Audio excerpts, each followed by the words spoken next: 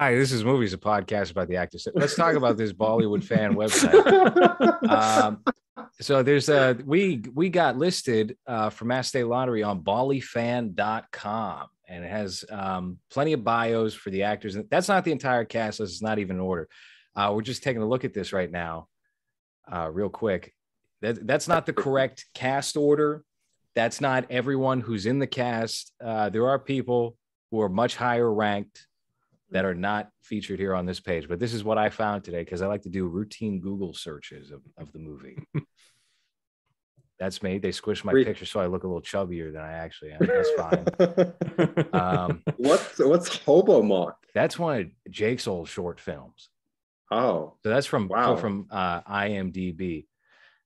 Frank, you got any IMDb listings? Have you? I don't. No. Oh, actually, I think you do. I think you do for this show. I think Frank Austin comes out, and you're probably like the Frank Austin XII or something. That's a pretty common name. XVX, yeah. Interesting. I made an effort to try to add every episode of movies to IMDb somewhat recently, which was an incredible task to undertake. As we've done, what episode is this, Hans? I don't know. You don't even number them anymore on YouTube. No, I don't. It's better that way. It's like, oh, we're talking about Resident Evil this week. All right, people will check that out. If it's episode 209. Okay, well, that seems both early and too late. So it's 174 out. So this would be no. If 174 is out, then on Patreon we have best movies watched in 2021, best movies of 2021. We did the show on RoboCop, and we did, what did we do last? Do you remember? Who do we have on? Who is the guest? When did we record last? We've been on hiatus a little bit. I fucking wasn't it that one? Oh, Resident Evil. I just said that. We had Kyle Girardi on, who directed The Perfect Life. Yeah. That's a weird little short film. You might like that, Frank. I don't know. But that has nothing to do with what we're talking about tonight. What we're talking about tonight is a Marvel Comics classic character. This is not the first time we're delving into Marvel on this show. We did cover once upon a time Avengers Endgame and Avengers. I don't even understand why we did those shows. I think it was just planning. Yeah, we were just saying, oh, this sucks. This is horrible. Why are we watching this? Yeah. But these movies, these Punisher movies that we're going to be talking about, there's a lot of range here. You get different flavors of comic book eras with each one, I think. From 89, where they're still not really sure if they should lean into the comic book aspects, to 2004, where it's like, well, maybe we can market this the same way, Spider-Man was marketed, to 2008, where I don't even really know where to fit that in, because it's not like The Dark Knight at all. It's much more like Batman Forever or one of those movies.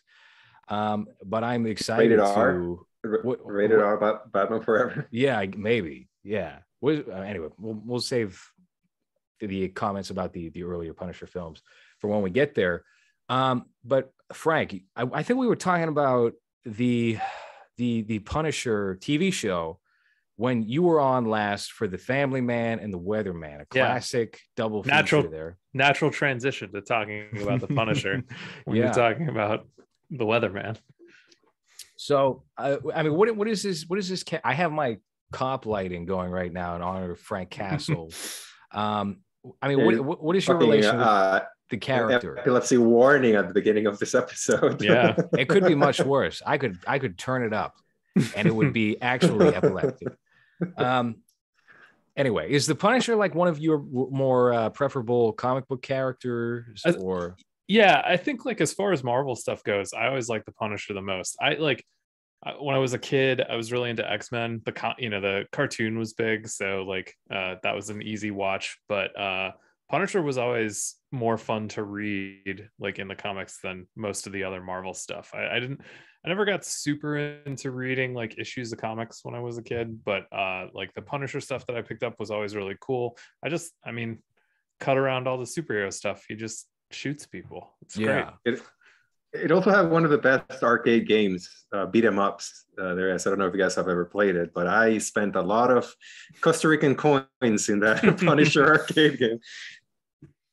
No, the Punisher I was most familiar with, I think, as a kid anyway, through Spider-Man, because he would pop up from time to time as a Spider-Man villain. I think that's how he started. Maybe I might have this wrong. That's how he started out in the comic books, or at least in the animated series. I remember he came up as one of his, opponents. Same with Blade. They tried to throw in those darker Marvel characters and put them in that cartoony world where they didn't even have guns. I'm pretty sure the police on the Spider-Man animated series were not allowed. They had laser guns. So that's the kind of cartoon we're dealing with here. But I remember getting the Punisher 1989 on DVD at Walmart, finding it in the $5 bin. I was like, is this the same Punisher? Because he doesn't have the skull, if I recall correctly. There's no skull in the first movie at all. Yeah. It's just more of a, he's more of a leather daddy than any other Punisher. Yeah, there's no skull in the first movie. It was also, I didn't realize this until I looked after I watched it, but it was a direct-to-video release in the US. Really? Yeah, they didn't. They played it in theaters internationally, but direct-to-video here. Now, this movie falls into the same category as something like the Captain America with Matt Salinger, J.D. Salinger's son, where I think that might have also been direct to video. And I found that at a Blockbuster. And, there were these movies that just nobody was really talking about that fell completely below the radar. And if you watch them now, you can find a lot of entertainment in them. And I had a lot of fun with this Punisher movie that I don't think I had when I was watching it as like a 10-year-old or 11-year-old. I kind of felt like I had gotten something robbed of me, because it wasn't a particularly comic booky film. It felt just like a Dolph Lundgren cop movie from the 80s with Louis Gossett Jr. But then I pulled it up on YouTube just a couple of days ago, and I was like, damn, this is a much more over the top enjoyable film than I remember. I mean, this might be, excuse me, the best of the three movies, but I mean, we can get into that. So what is your particular opinion on this Punisher 89 film? It's not my favorite of the three. I don't want to like spoil stuff for later, but it's not my favorite of the three. But you're right. And you sort of know what you're in for pretty early. Like they go from Dolph Lundgren meditating naked in a sewer to Dolph Lundgren driving a remote controlled semi truck with a bottle of booze to go bum fishing. Like it's very early on, that this is going to be a certain type of fun. And like, I enjoyed it watching. I probably haven't watched it in like 20 years at this point, but I loved watching it this time. I was having a great time. Lou Gossett Jr. is hilarious. What his character's name is, Berkowitz or something like that, which like they really do the New York cop thing perfectly. Yeah, for certain. Hans, I know you were saying you had a blast with two of the movies and one was a struggle. Yeah, 2004 was just we'll get to 2004. That was also a surprise for me, similar to the 89 one. And even Warzone, when I watched Warzone, I was like, wow, this movie's not what I thought I was walking into. But 89 Punisher, go ahead. We saw RoboCop very recently, and it feels like it's like a shared world kind of, because the way that the movie is, even the way that it's shot and everything is very, I mean, it's not similar, but you could see that if they were trying to make a shared universe, let's say with RoboCop, like they would fit in like the same, at least years, or like the same city, maybe, even though it's not. I was very surprised by it. I had no expectations. I really knew nothing about the movie. I'm not a huge Dolph Lundgren fan. Maybe I should start watching movies like It Happened with Nicolas Cage, where I just started enjoying them without knowing, in the last episodes we talked about. But very gritty and very like weird, like trying to be like hot at times, but it's very awkward, so it doesn't really work. Like that scene where he's just butt naked. He's like, I don't understand if this is supposed to be like trying to be sexy in a comic book movie. Like, who's the target audience for this? That's why I think it's like kind of letter daddy-ish, like from around that time. Very Judas Priest, what's his name, Rob Halford, reminded me of in parts. But it was fun. There was a lot of violence that I wasn't expecting, and the kill count was very high too, which I was surprised by. So I enjoyed myself a lot. That was the first one I watched too of the three. He throws a knife through a geisha's head at one point in the movie. I was wowed by that. I was like, Yeah. where is this Punisher in the Thomas Jane movie? Yeah, this director, this is the only film he handled. He does have a Wikipedia page where he lists where he worked as a production assistant on a number of films. So presumably he's been handling this Wikipedia himself. It was written by Bose Yakin, who was set to helm the Batman Beyond movie back in 2001, maybe. And his resume is not all that impressive either. He wrote Now You See Me and all those films, but this is where he got his start. Yeah, I don't know if this one is my favorite. I think it might be the best or most consistent overall of the three, because it's just exactly what you said. It feels completely in the same texture as something like RoboCop. But I think it's a certainly interesting piece of, and maybe one of the stronger pieces of Marvel Comics filmmaking that predates the year 2000. But yeah, you do have this. You have Captain America. You have, Blade is kind of a turning point a little bit. What Fantastic year was Blade? Four. What's that? What year was Blade? I totally forget. 97 or 98. Yeah. So 98, yeah. Yeah, this feels more in line with Captain America and Roger Corman's Fantastic Four, which we watched that Fantastic Four movie for Civic TV, which is basically this show, but we're just watching movies live. And that was very daring with its choice of making Mr. Fantastic fall in love with the Invisible Girl when she's like 7 years old and adopted. Yeah. It's a fucking weird movie. He gives her like sexy eyes and she's 7. Right. They meet when he's like 35 and she's 7. And then they cut ahead 5 minutes later and she's 18. And then he's like, whoa, you grew up. You're quite attractive. Hey, you want to go to space with me? Look too closely at all of the producer credits in that one. You'll get Nobody can live within 500 yards of a school.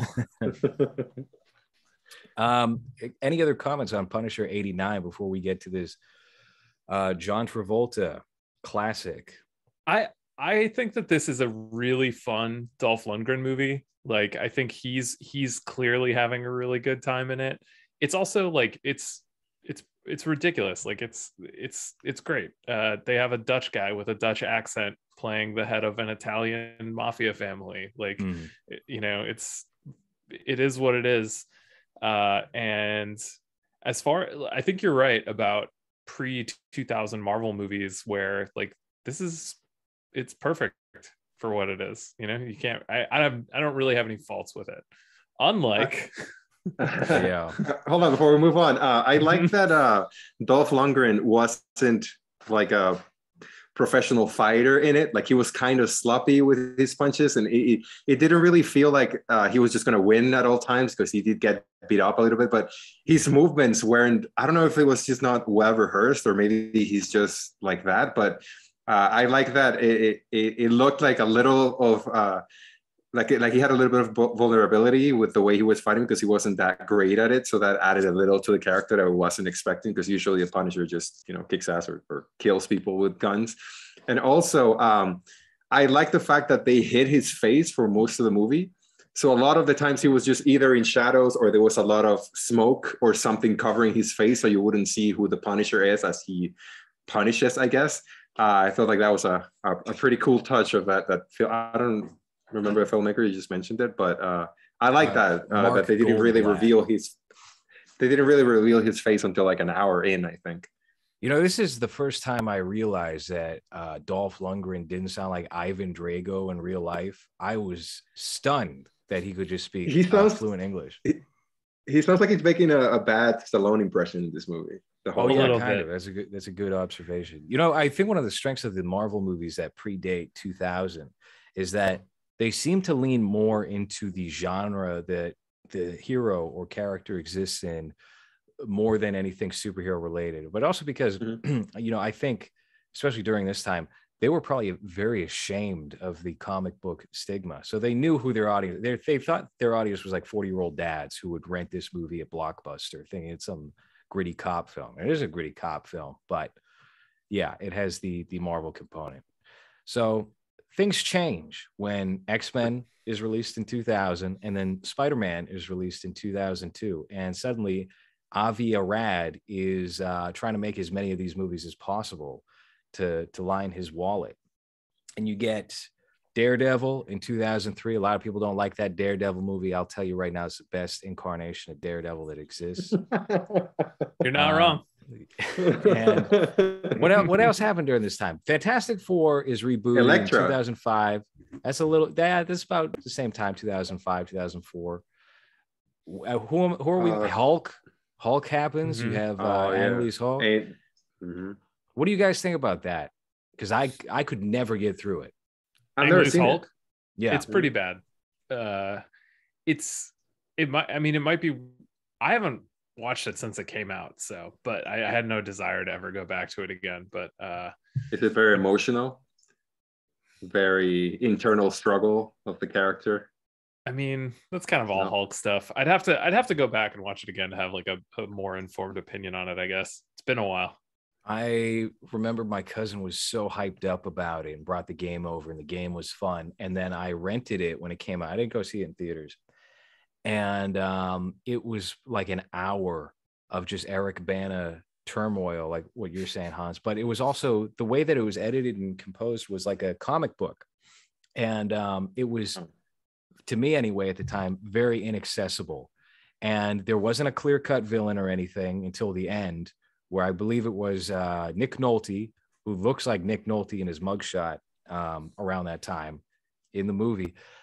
He's who's the water villain from Spider-Man? I'm pretty sure he plays that character. Like the villain? The water version of Sandman. I don't even. Trust me, there's a water version. There's a water guy. Yeah, so sure. He's that guy, kind of. Waterman.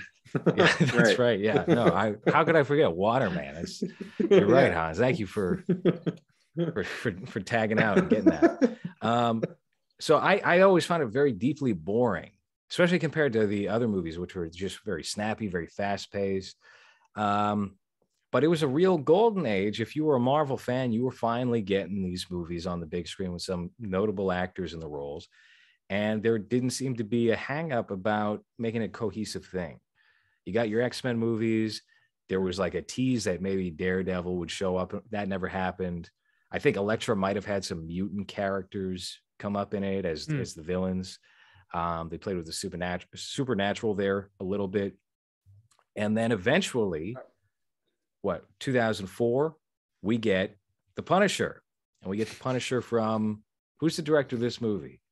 Hans, do you know off the top of your head? No, I'll check.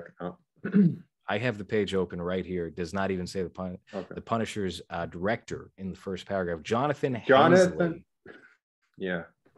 Ooh, hold on a second. I think we went to the same college. How about that? So Jonathan Hensley, director of he didn't direct The Saint, but he worked on Armageddon, The Saint, Con Air, Jumanji, Die Hard with a Vengeance. This is his directorial debut. He did a version of The Irishman, Kill the Irishman, in 2011, and a movie called The Ice Road with Liam Neeson in 2021 that looks like a red box original. So that, I feel like his career makes a lot of sense when you watch this movie. He's not so much the Punisher in this movie as he is like a pranks guy. He's got a lot of pranks. He doesn't shoot so many people so much as he just like pulls practical jokes on him. Yeah, it's very Ashton Kutcher's Punisher, which is right for the time. He's kind of all right. So first of all, Frank Castle really loves playing dress up and acting. So he's this undercover guy, and he fakes his death so they have a reason to kill some of the. Yeah. Do you like his lick forward hair? That was great to remember those 2008, 2004. 2004. Yeah, that's like the first scene too. He just shows up and looks like Goofy with a hair like that. It's just like, it's already not a cool Punisher at all. No. What do you guys make of Thomas Jane as an actor? Because I feel like he's not bad, but he winds up in so many piece of shit movies. Yeah, I read a little bit of stuff on him after watching this, because I was sort of curious. I was like, man, he just has such a forgettable career, you know, like he never hits. And you can see that he had some ability. He does okay in certain scenes and stuff, like he holds up his end, but what do you guys think is his biggest movie? Maybe, well, he was in Boogie Nights, right? But he didn't lead that film. He's good in Boogie Nights, but he's a pretty minor supporting character. This was one of his bigger ones. He was in The Mist in 2008 or 2007. That one, I think, critically has held up the best, even though I have a contrarian opinion for that movie. He's good in Thin Red Line. The part that he plays in Thin Red Line is solid. He was in Dreamcatcher. Oh, right. Damn, we should do a show on Dreamcatcher. That movie. Oh, I gotta watch that again. I saw it in the theater, I remember. Oh, Jesus. You showed up for that? You paid to see that? You should be embarrassed. Yeah. God. Frank, have you ever seen Dreamcatcher? I haven't. Sounds horrible. It's about, this was after I think this was the first book Stephen King wrote after his car accident. And he was like, you know what we're going to do? We're going to do weasels that enter your intestines and you shit them out and they tear you apart. Okay. So that's the movie. And it's a dense book. And the book is fine. They squeeze it into a 90-minute feature with Thomas Jane, Jason Lee, the guy from Homeland, the redhead, Damian something. And who am I forgetting? Damian Lewis, yeah. And Timothy Morgan Freeman. Morgan Freeman's got giant, crazy eyebrows. And can we just pull that up real quick? Tom Sizemore is in it. Tom Sizemore going through heroin withdrawals, probably. He's in the movie. He's great. He's always great. He should have played the Punisher. All right. Oh, God. Why? Which Punisher character is this? It looks like for a serious Stephen King movie, you wouldn't think they would do this, but yeah, it's bad. That was helmed by Lawrence Kasdan, who's like a respectable director. He did The Big Chill. He wrote the early Star Wars and the later ones, and Body Heat. But that movie, my God, what a mess! I put that on HBO Max recently, and that was a fun watch for about an hour, and then I got tired of it. This was also on HBO Max. Punisher. What? Yeah, I think it was 2 hours. So. Thomas Jane, listen, I think he got a raw deal with this Punisher movie. I don't think this movie suffers because of him. I think he's plenty capable. And apparently there's a short film. I don't know. Have you seen the short film he did? I haven't.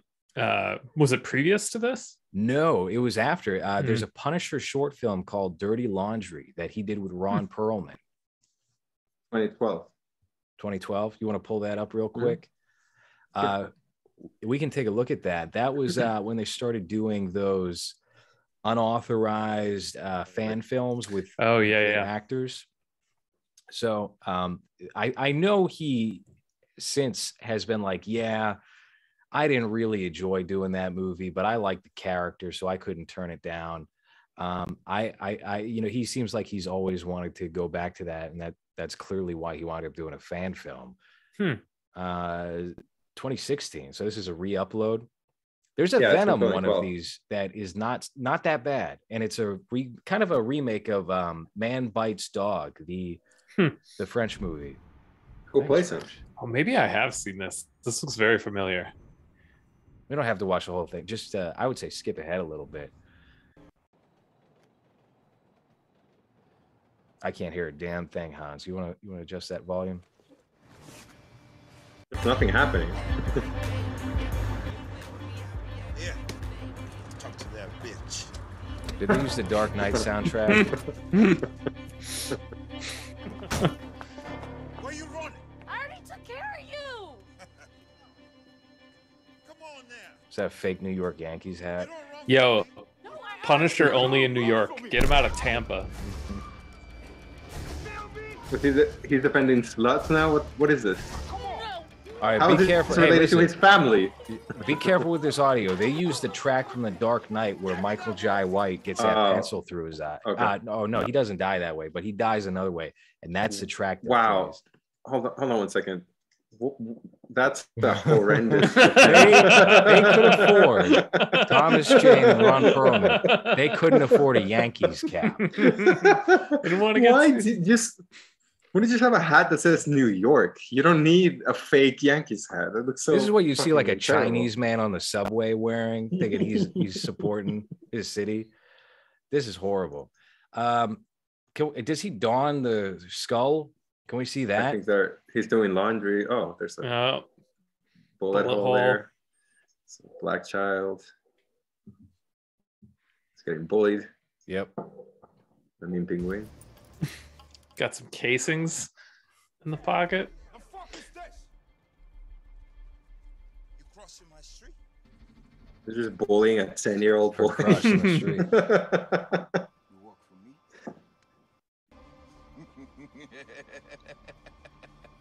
I love this kid. I was kind of hoping you'd say that.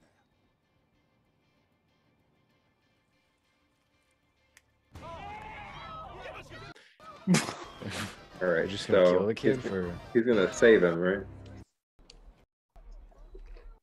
Where'd his hat go?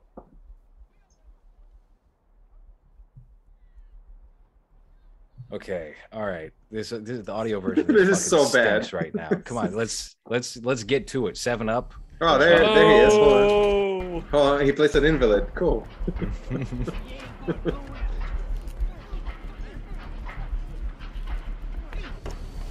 love the A sanitation grade. On bourbon. Yeah. The Punisher drinks Yoo-hoo. Yeah. And vodka. 6 months sober.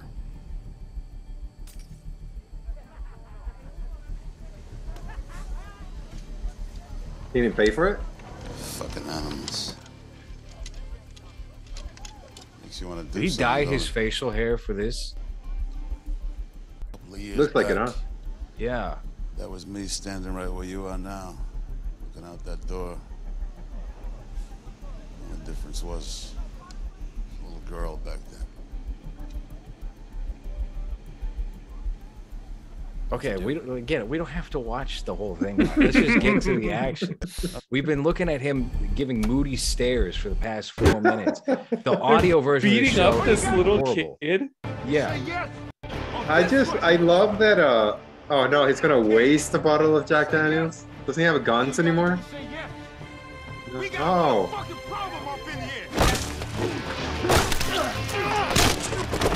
I respect the blood.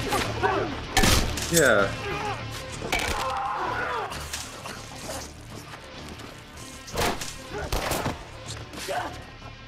I respect that they dare to make a white guy kill a bunch of black men on the street. You don't see that very often anymore. Oh, the bottle didn't break. You think All they right. made this as like a covert, like, hey, Jack Daniels, if you want to buy this as an advertisement? They made sure to get the label in the shot as he revealed it. So those who are listening and not watching the episode, the Punisher just took down a bunch of people with a bottle of Jack Daniels.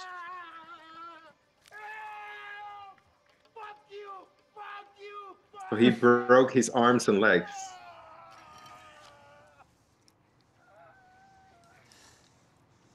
You know the difference between justice and punishment.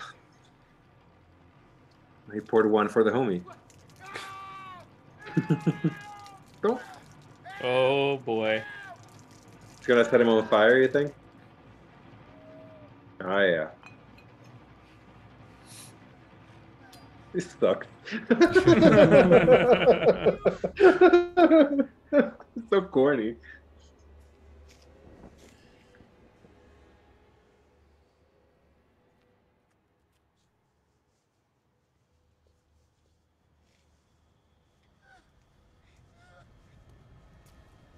He's walking away. Okay, Of course, laundry. his laundry is about to be done.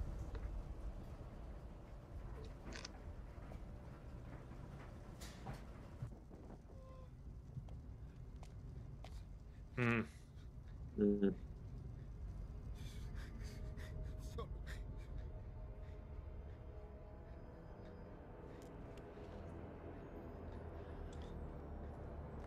Okay, cue the CG fire. Yeah.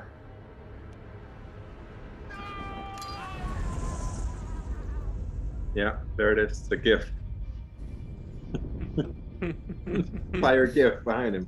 That's cool. All right. So he didn't punish. He just So this is the Christopher Nolan era of the Punisher that we missed out on. This is the little gap to be bridged before we get to John Bernthal. yeah. I don't know which if I prefer this or the movie. I think they both kind of stink. Especially Well, the for movie has John Travolta in a hairpiece. Oh, there's damn, that was a Walmart Punisher shirt. Did you see that shit? They just fucking printed that up. That looked fresh and wrinkled. Damn. You got John Travolta. You got what's his name? Will Patton. Will Patton. He always tries no matter where he shows up. He tries. He tries real hard in this one. Yeah. He kisses a dude at some point. He's really going for it. But also don't even say his name, Ben Foster. I was embarrassed. He's a good actor. This fucking sucked. God damn. Who thought putting Ben Foster and John Panette as the Punisher's sidekicks in this movie was going to be a good idea? First of all, who thought that having sidekicks for the Punisher was a good idea? I think we can start there. Like that didn't work at all for me. He has a sidekick. What's his name? Micro. Okay. And we get from Seinfeld. We get Newman from Seinfeld, and he's a pretty okay. Yeah. Micro. I don't think he's bad. He could have hammed it up. He didn't. He played it pretty straight. And then on the show, we have the guy from Girls who ate, what's the anchor's name? Brian Williams, his daughter's ass on that one episode of Girls. That guy shows up as Micro. So that's not John Panette in this movie. John Panette's just John Panette, fat comedian, passed away. He's just fat and kind of gay in it. Just like it's comedy. So you have him. You have Ben Foster trying to do a character with a lisp, who's like a gamer, I guess. Has like lip rings and very alternative kind of guy for 2004. And there's two audience inserts in this movie. One is a gamer with 3 lip rings, and the other's a fat guy who sings opera, lip syncs opera. And they ended up not making it about his family anymore, right? Like he just wants to take revenge because they were mean to his friends. No, the beginning of the movie is the family thing, right? They go extreme with it. They're like, no, we're gonna kill his whole family this time. It's gonna be the extended family as well. We're gonna bring out Roy Scheider from retirement. He's gonna die in a couple of years. He's gonna play the Punisher's dad. He won't act in any scenes less than 50 feet away from a beach. Is the deal. Like so they really go all out here, where it's just like, everyone you've ever been related to is gonna die. Did you guys like when the Punisher was punishing someone and the guy was hanging and he was gonna burn him and then he burned a piece of meat? He's a prank guy. He's not the Punisher. He's the prankster in this one. His wife and his kid get run down in front of him. And actually, that scene is like a very cool homage to the OG Mad Max. It's shot almost identically to the way that Max's family gets killed in front of him in the very original Mad Max, which I watched not too long ago. And so when I was watching it, I was like, oh, this is pretty cool. But then, as a result of that, he gets a popsicle and some meat to burn, and he's a prank guy. Outrageous. He gives a whole spiel and everything and starts poking the guy with a popsicle. I was like, what this fucking sucks. This dude ain't a Punisher. Does he kill anyone in this movie? Sort of, but he doesn't. He also goes to great lengths to not kill certain people. He kills Travolta's kids, and he kills them in a really funny way. He gets a really good one-liner off when he kills Travolta's kids, and that's sort of the best murder that he does. Is he kills one initially, and then he hangs it's either a grenade or a mine, a claymore mine at the other one, and as he's confronting Travolta, like this sort of like final confrontation scene. Travolta's like, "You killed my son," and then you hear the second kid like, "Oh, he's holding up the explosive, right?" And then his arm starts to give out, and you can hear, even though he's like inside and like many floors separated from where he is, you just hear the guy go, "No!" and then an explosion, and the Punisher goes, "Both of them." Yeah. It fucking rocks. It's the best part of the whole movie. It's the coolest murder he gets to do. But that's it. Other than that, he just like pulls jokes. I don't know. I think the best part of the whole movie is when Ben Foster is being tortured by the script. They start ripping his eyebrow rings, lip rings off, because I hated that character. That was cool. And then Steve Nash showed up. Steve Nash shows up and has a fight with Tom Jane. Right, sorry, Kevin Nash. Steve Nash, the basketball player. Do you guys know about this? Do you guys know about this fight scene?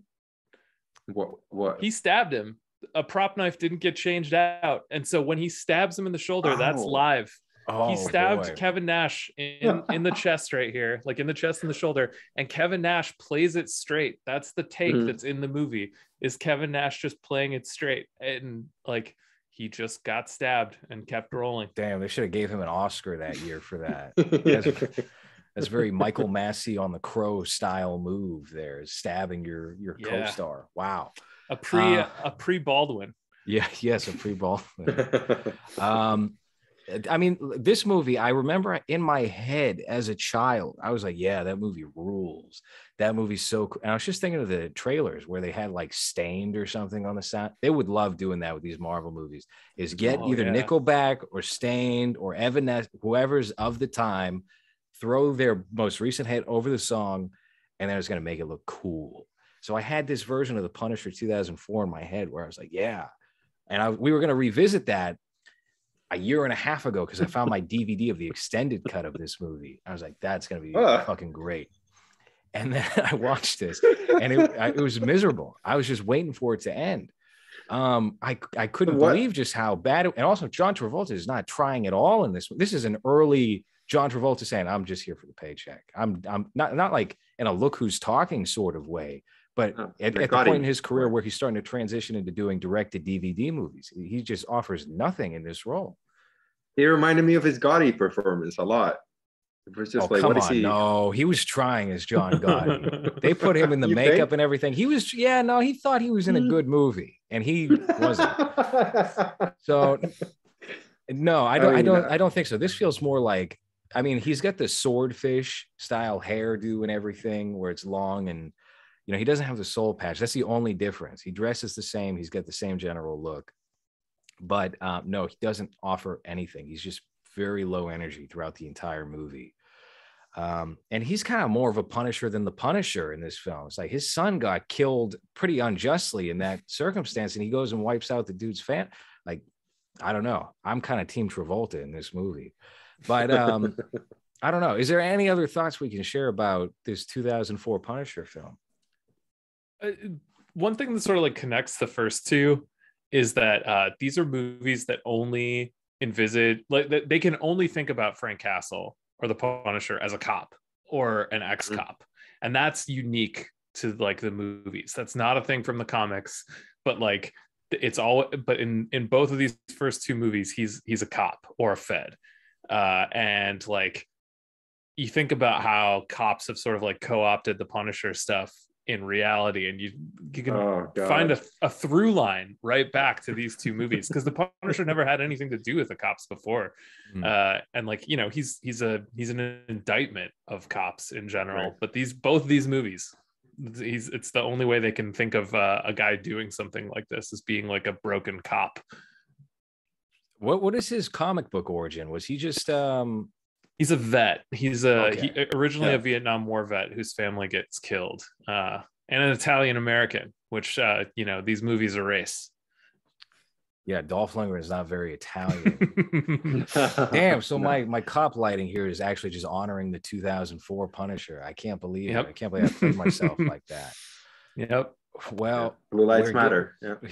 Yes. We're getting to the 2008 Punisher. This was kind of a soft sequel originally, and I think they tried to advertise it, market it that way at first, and they don't outright dismiss the first movie Exactly.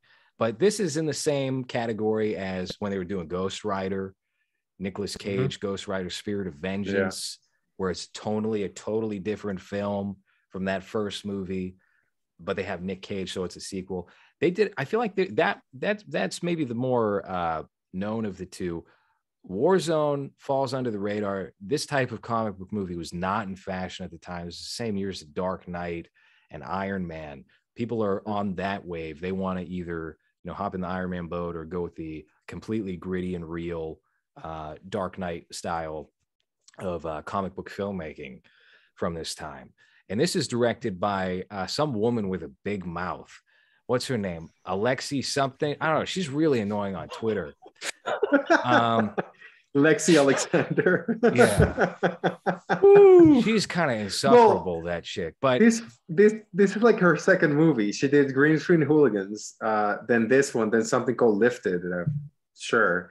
Says 13-year-old Henry Matthews struggles with life after his reservist father is deployed to Afghanistan with the help of a local pastor. So that's like, by just saying that, that's like a huge downgrade from Warzone. So from local pastor, the boy decides to take part in a local singing contest. It's about a kid that sings patriotic songs after Warzone. And then after that, she just did a bunch of TV shows, episodes of Arrow, Supergirl. She fell into so they don't trust her with movies or money anymore, is what you're telling me. No, I saw that she directed Taken, but it's just a Taken TV show. She directed an episode of that. And then SWAT, the TV show, directed an episode of that. That's pretty much. That's the worst place you could wind up, is in a CBS procedural directing that. Yeah. That's the saddest outcome for any director with a slight amount of talent. When Ty West started directing television shows, I was very sad about that. And I don't even really like the look of his trailer that he had released recently for that movie X. I think it looks fine. Kevin Smith is another one. That was a choice of his. He didn't do that for money. He just wanted to go direct something superhero related. I'm sure there's plenty of others. So Green Street Hooligans? Street Hooligans. Yeah. I've heard about this movie plenty of times. I remember that was one you would frequently find on like a friend's DVD shelf in 2007. If they ever had like something that was not American, it would be like Trailer Park Boys DVDs, Green Street Hooligans, and maybe like something else that isn't coming to mind at the moment. Snatch. Oh, no, Snatch. Yeah, Snatch was that was pretty popular here too. But I mean, you would see that in the lineup.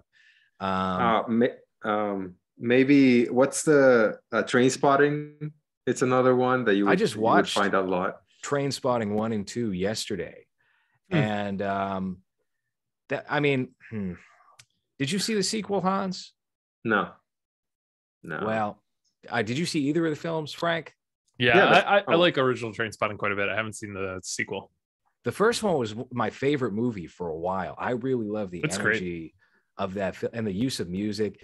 And I think it still holds up very well. And then I watched the sequel again recently. I caught it in the theater, and I bought the 4K Blu-ray of it a while back, but I never watched it. And there are things about it I really like, but it also looks kind of amateurishly shot at times. This is something that directors tend to do as they get later in their careers, is they don't build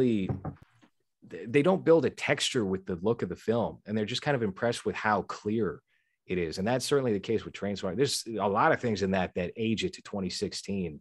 Like you and McGregor talking about rape jokes and slut shaming. And I was like, holy shit, that was a thing. That was a thing for years is these, and now they're just gone from my brain. Suddenly they're back because of this movie. Well, know what Danny Boyle did after that Trainspotting 2 movie? What did he do? It's a movie called Yesterday. I don't know if you've heard about it. Oh yeah, the Beatles movie. But he's about an Indian man that realizes that no one knows who the Beatles are, so he starts playing their songs. He loves doing a wholesome movie like that every so often. There's that in Sunshine, where the boys find a bag of money. Oh no, Sunshine. Sorry, Sunshine is the space movie. Slumdog. Yeah, I'm thinking. No, not Slumdog. That's the other Indian movie. No, these were white kids. It was what was it? It was little British kids. No, not trans. What? No, it was millions or billions. I don't know. Look, the movie's fine. This, but where are we going with this? Yeah, millions, sure. This director who directed Warzone, I don't know if she's talented Lexi or Alexander. not. I don't know if she's talented or not. I think but she is. I enjoyed this movie. I think this movie was a Yeah. lot of fun. I think this Yeah. movie looks great. This is one of the better looking comic book films I've ever seen. There's some really Yeah. pretty stuff in this. Like there's some, like I took a bunch of screenshots. I was looking at stills afterwards. There's some very like well thought out, composed shots. It's an aesthetic movie, which is more than you can really say for the others. Like, yeah, there's a lot more intention sometimes in some of this stuff. Absolutely. This movie seems to acknowledge the fact that it's a comic book film, and they crank it up a bit, certainly much more than the 2000, which is pretty sterile as far as any sort of style goes. And they really heavily lean into the colors with this movie in a way that was not common for the time, that you probably hadn't seen since those Joel Schumacher movies. And you also have an incredibly cartoony performance from the actor's name, I think, is Dominic West. Is that right, Hans? Dominic West. Yeah. Amazing. Yeah. Who plays so good. Jigsaw. Now, I Yeah. remember back in the day before this movie came out, they were thinking about casting Michael Keaton as Jigsaw in this film. And I was pretty hyped about that. So I was keeping an eye on the project. Then he bows out. They give it to Dominic West, and he is very Mario. over the top. Very, very. I mean, compared to, I watched this movie and then I watched the Punisher show on Netflix. I was like, oh boy, Jigsaw is going to come in next season. That's going to be great. And that really disappointed me. And maybe we'll get into the show a little bit. I still haven't finished it after we talk about this film. But Hans, had you seen this movie when it came out originally? I thought when it came out, I think I might have rented it even, but it was so much fun. There were so many good one-liners from either his character or Percy from the Green Miles character. Oh, what a wormy guy. Did you ever see his reality show with his 16 or 17-year-old wife, Courtney Stodden? Yeah. All right. Yeah, he's like 50 and she's like 17 or whatever with gigantic fake tits. I don't know if that was ever a real show, but I know that they shot a pilot with their own money to bring to networks. And they were like, yeah, I'm a 40-year-old actor, and here's my underage wife. And together, we're a couple who's in love. And that worked out more for her than him.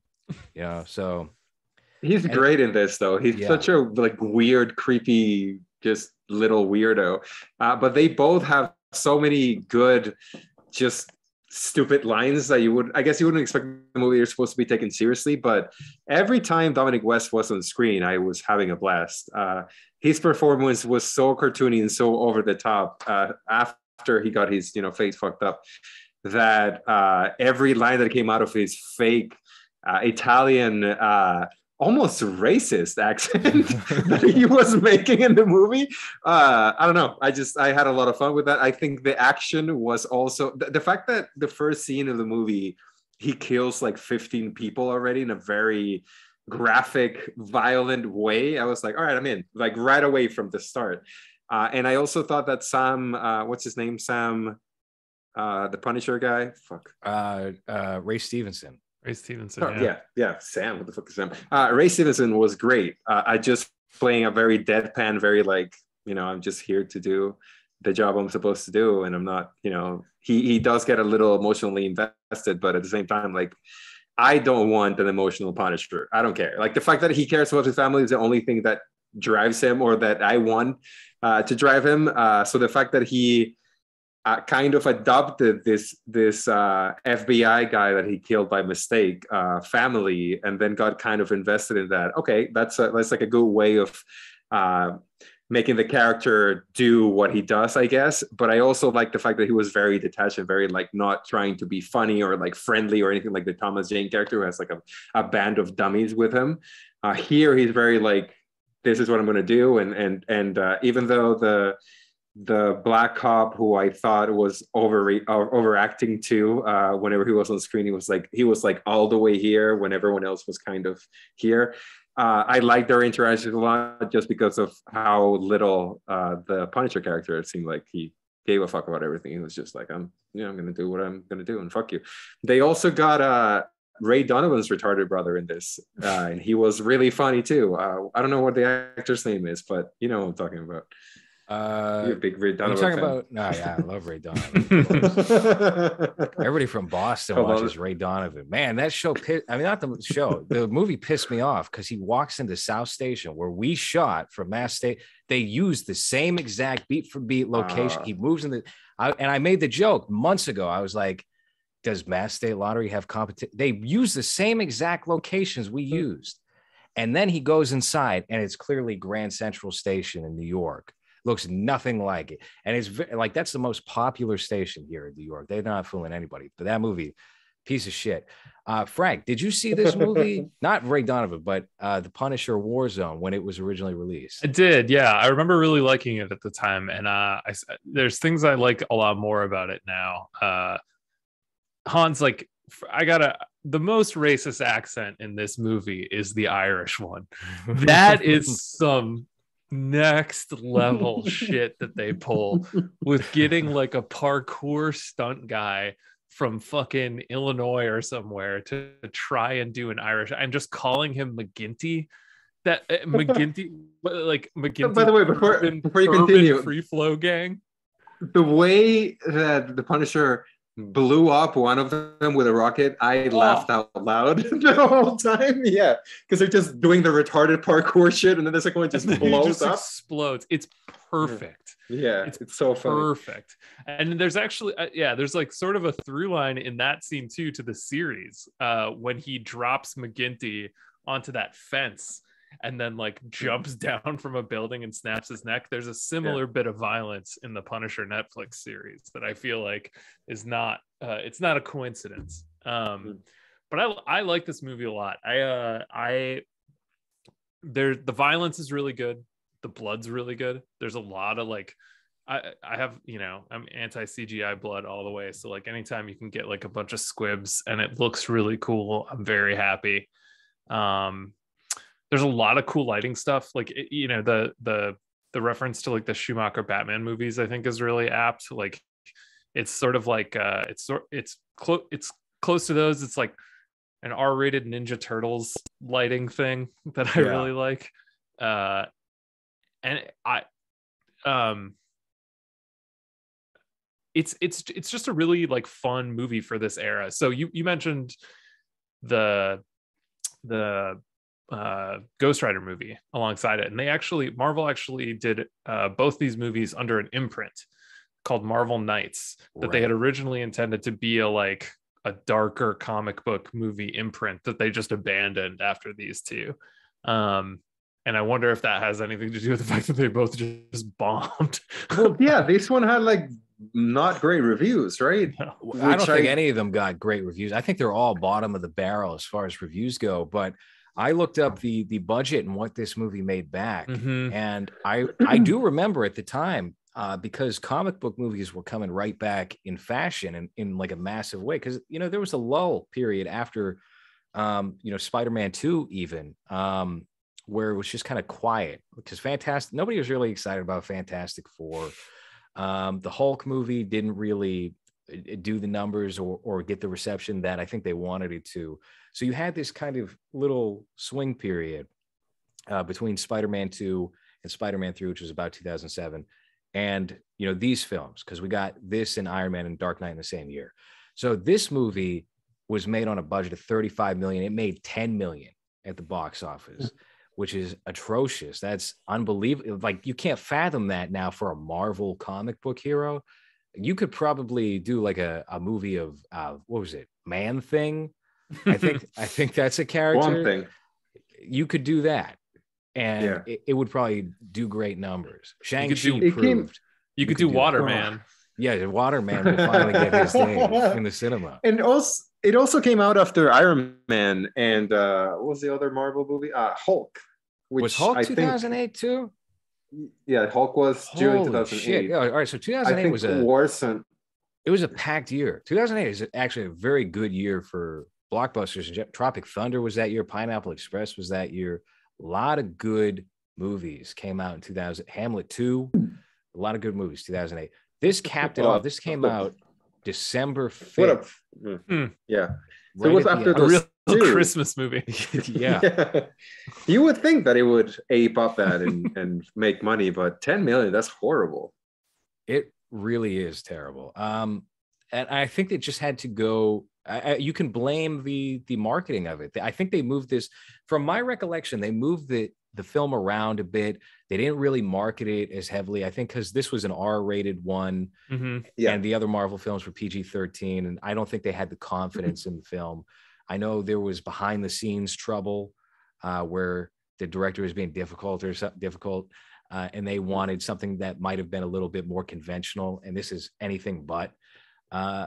Also, apparently, this is interesting to note. Freddie Prinze Jr. tried to get the role of Jigsaw in this movie. Oh, Imagine that. You could have had that. Patty Considine was going to be Jigsaw for a while. Oh, wow. That could have been cool. yeah, he's great. Yeah. So it's such a contrast too when you think about this movie and the rest of the MCU, where every movie you watch kind of looks the same, kind of has like the same beats and the same three acts. This it's nothing like that. Like it looks it looks like an out of time movie. Like it doesn't look like a 2008. That, like you guys said, the way it's shot, the colors they use, and how they try to implement the comic book thing, but I think only at the beginning. Like I didn't really feel like I was watching a comic book movie, only because they made it obvious at the beginning with like the comic book strips. After that, like it didn't really feel like that. The characters were cartoony, yeah, but I think you believe this as like an action movie from the 90s where every evil person was like a cartoon of a Russian person. You know, this guy is like a cartoon of an Italian, which I guess fine, and he gets defeated very easily with his brother. But it was a blast. I was laughing more than I really thought I would, just because of how ridiculous every performance was. And so many little like good lines in the movie, especially from Dominic West, like the Transylvania line with the Russians.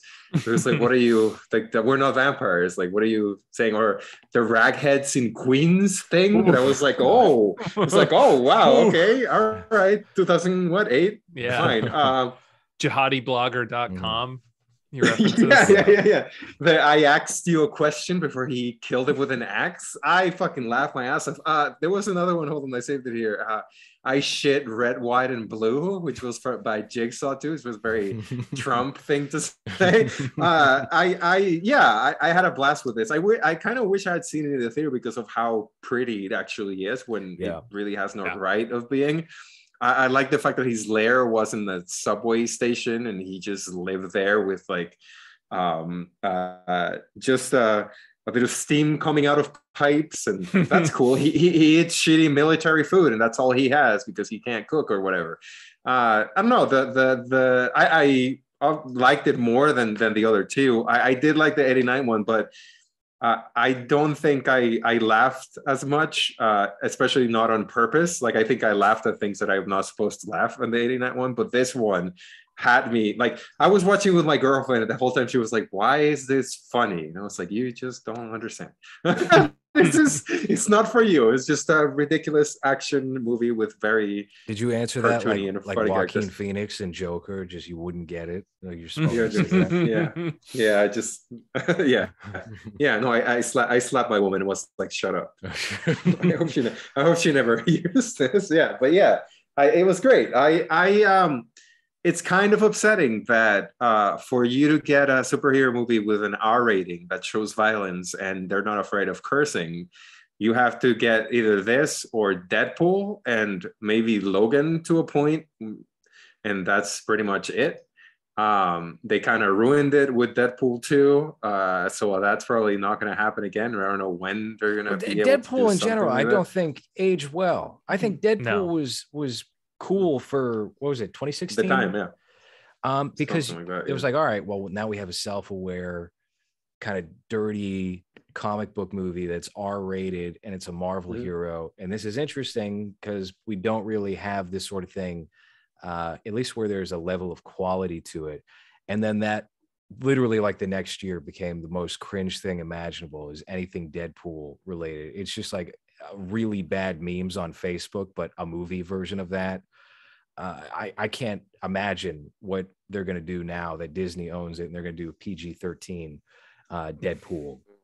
It can only get much worse.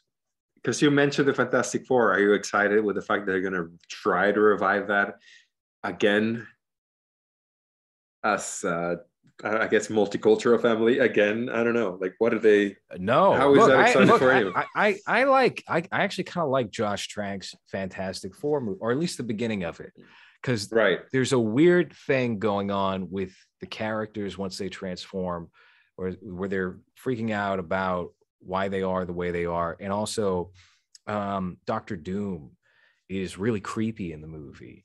Dr. Doom reminds me of the computer villain from Superman 3, which scared me, terrified me as a child, where a woman's just becoming a computer face fucking monster. It's very like Cronenberg. He's making people pop in the hallway. They're just exploding. And then there's a cutoff point in the film where the studio's like, we got to get rid of the rest of the movie and make this a traditional superhero film. And it doesn't fit the vibe of the first hour where it's like, oh, fuck, we're in space. We're falling apart here. It's disgusting. And they're just like, yep, now we're a team and we're gonna fight bad guys. And I think like Human Torch is blowing people up in the Middle East for the government. He's doing some very bad things. He's kind of like Obama during that time with drones. I think it's a political statement. Anyway, the movie, it falls apart real quick. But there was a lot of, I think if you allowed him to have his cut, Snyder style, that something decent could have came from that. Well, what is he up to now? Nothing. He's blacklisted still. He did he did the Al Capone movie with Tom Hardy, which was fine. It wasn't bad or anything, but it didn't make the splash that it was supposed to. I think because of the pandemic, it went direct to streaming instead of hitting theaters.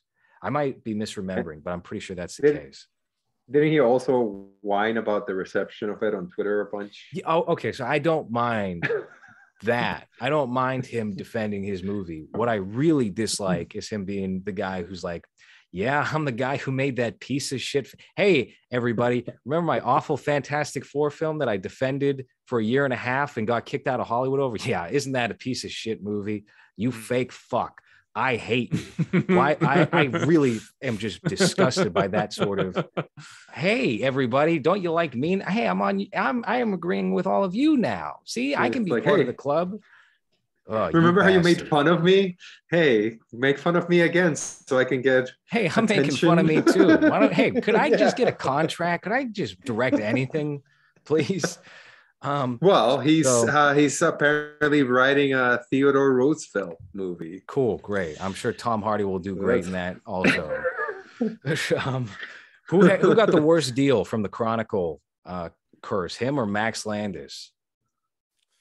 Ooh, well, Max Landis got ruined because of being a naughty boy, right? Being a sociopath. They're running a cult or something with Seth Green. I don't know. I rear-ended Max Landis in Los Angeles once. Intentionally or on accident? And he, you see his pink, this rainbow hair from the back, and you're like, oh, it's this guy. He stopped at a green light to pass a vape around, and I was driving a shitty rental, and he pretended to be injured to the insurance companies after being like very nice on the side of the street. Both he and his girlfriend at the time were like, my neck. Well, you know what's exciting about Max Landis? He's doing an American Werewolf in London remake. No, he's not. No, that's old. He got kicked off that because he's a bad guy. Yeah, no, he's just doing. Here's what he's got lined up is YouTube videos. He's got a YouTube live stream, I think, this week. That's about the gist of what he's up to. He was going to direct that, and I think he wrote a script for Bright 2 and a couple of other things, and they all just disappeared when that hit piece came out. Is his dad still alive? Yep. He should do what the Ghostbuster guy did and just remake one of his dad's movies. Bring back, like, hey, it's me and my dad. Hey, children that got decapitated on Twilight Zone. Yeah, why not? That's what they should do. That's a good idea, Hans. Why don't they hire you in Hollywood? I don't know. Anyway, Max Landis. Yeah, I don't mind some of Max Landis's comic book work, but he's so unlikable? Insufferable. He's just so makes me feel bad that I enjoyed Detestable. his Superman comic, you know. But anyway, I like him more than Josh Trank because I think at least, you know, he's terrible, but at least he has more integrity than Josh Trank. It's not like there isn't a playbook for like being, you know, unliked Yeah. and like still pulling it off, but it's never to like pretend that the shit you did sucked. Right. You know, Right. that's not it. No, certainly not. I think if he wants to acknowledge, like, oh yeah, I was kind of whiny, or if he wants to do that, that's different than disowning your work, which again you vehemently defend. I despise that. Yeah. You're throwing everybody who worked on it with you under the bus. Right. Like it doesn't matter how you feel about it. Like a bunch of other people worked on it with you. And when you say it sucks, like everything they did. Also, it's a very low threshold for the title of best Fantastic Four movie. Like you don't have to do. There's so much terrible associated with that title in live action. I mean, the Chickless film from 2005 and the sequel, especially, where what do they do? Cloud Galactus. Cloud Galactus. Oh my god! And they tried to make it a PG film. They did PG-13 for the first one. They were like, well, maybe if we just make it even more kid friendly. What if we go for toddlers on this one? Do you remember Jessica Alba? She was too, right? It's been a while. Where is she? What is she doing? She's extremely wealthy, but she runs like a makeup company. I only know that because she popped up on the Arnold Schwarzenegger Celebrity Apprentice as like a boardroom advisor for an episode. So that's what she's up to. She's making money, but she's not acting really. She like another famous Marvel actor, Tobey Maguire, who has just been running the tables. You know, he's been taking people's money, playing poker, hustling people out of tons of money. That's what Molly's Game was about, the Aaron Sorkin film. Cool. I like him. I think he's pussy posse legend, right? Yeah. First of all, Toby rules. If you ever see him on the street, he always looks like he's about to fuck somebody. He always looks like he's in a terrible mood. Like his life just got ruined right before you saw him. So I like that about him. I like that he actually is like the bad brother in Brothers, the movie with Jake Gyllenhaal. Right. That's him in real life. But anyway, so Punisher Warzone, I enjoyed it quite a bit. Do you guys think that Ray Stevenson is maybe the best Punisher? Because I think I almost lean in that direction. I don't know if I want to commit to that statement. Bernthal's the best Punisher. Yeah. Bernthal's the best Punisher. Stevenson's the best movie Punisher. But have either of you seen Rome? Yes, I started watching that somewhat recently. Yeah.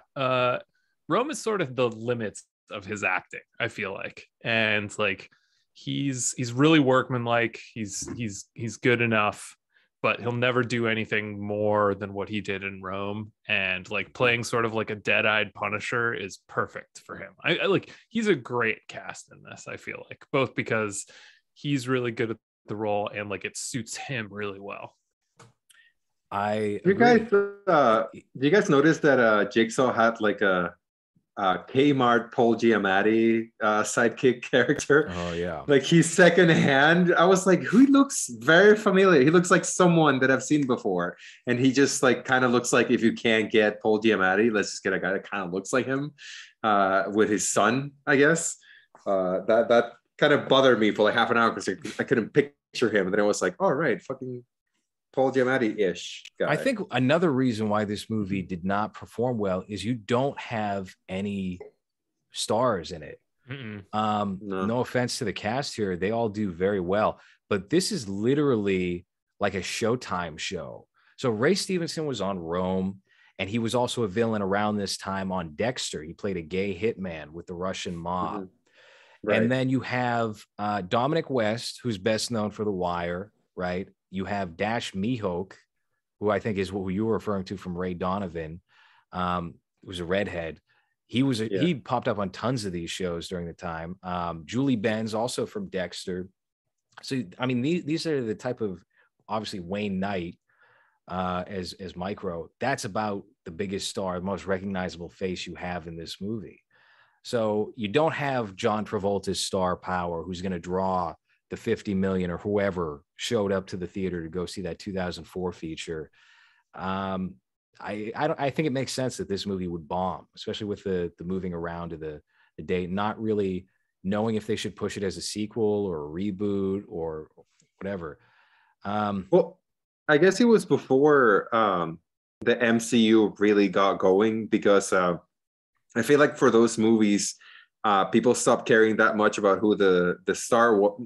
Well, actually, never mind, because you got Robert Downey Jr., right? You still got people that became, not him, but like the other actors, I guess, became huge stars because of those Marvel movies. Right. But in this one, yeah, you don't really have a recognizable face, and the character is not really very.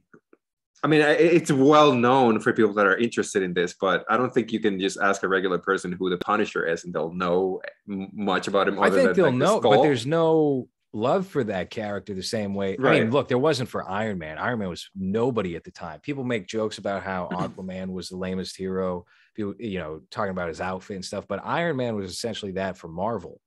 You did have Robert Downey Jr., but he was also washed up at the time. He was, ex-convict. The thing with the most acclaim that he was doing around that time was Kiss Kiss Bang Bang, the Shane Black film. Mm-hmm. And that was about it. He was in Gothica. Mm-hmm. He did Ally McBeal right out of prison. So, there wasn't that kind of love for Downey just yet. That came because of, it was just the perfect storm for him and Iron Man. But you did have Edward Norton as the Hulk, and Edward Norton was a star at the time. And then you have, I guess the Punisher's out next month, and that has the guy from Rome. Yeah. Hey, I heard Newman from Seinfeld is going to show up in the Punisher movie. Okay. With a goatee. Yeah. Newman with a black and white goatee. They dispose of his character too, killed? like with no sentimentality whatsoever. Nothing. It's very Tarantino-esque. Tarantino will just have characters die. Like, you could spend an hour and a half with Christoph Waltz and then he's dead and that's it. And you're not going to go back to him. It's over. That's what they do with Newman in this film. They killed his mom with like a shotgun. So all you see is like her blown out face. Mm-hmm. Yeah. I know you're on a real, LowRes, you're on a real Ebert criticism kick right now. I always so I wanted to bring this up. I have no respect for anybody from the city of Chicago, by the way. Let me just get that out there right now. But he said something sort of funny about this, which he said that it's one of the best made bad movies he'd ever seen. It looks great. It hurdles through its paces and it's well acted. Its only flaw is that it's disgusting. And like the scene with the dead mother sort of like reminds me of that. But I don't think, for as wrong as he often is, I don't think he's really wrong about any of that stuff there. And it is disgusting. Like, that scene's really gross, but it's cool. Yeah, that's like, extremely generous for Ebert. Ebert was, look, if you look up any horror movie review of Ebert's from the 80s or 90s or any time really, he just will reject it because it's a horror film. He thinks they're completely unnecessary and vulgar. He was a prude. Ebert was, but here's the thing about Ebert. I think a lot of people get the impression that I don't like Ebert because I make the memes, but I love Roger Ebert. And I think his opinions, even if they're wildly bad at times, are still interesting because he's coming at it from an interesting place. He's a real critic. Yes, absolutely. And Siskel's fine too, but not he's God rest his soul. But I wasn't even aware of Ebert until his face became funny.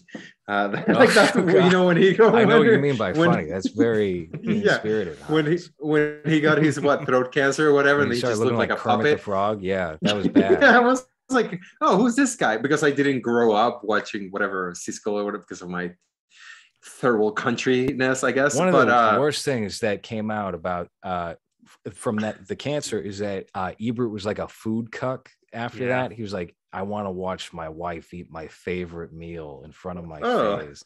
He would do that. So, she would talk about it with like, love or whatever in the documentary. But it's like, was he getting hard over that? Was Ebert getting like all frothed up watching his wife eat a fucking bean burrito? What, Ebert watching to mukbang? Is that what? Yes. I think so. Yeah. But and he also wrote what's that movie called? The Super Beyond the Valley Vixens. of the Dolls. Beneath the Valley of the Ultra Vixens. Wasn't that him?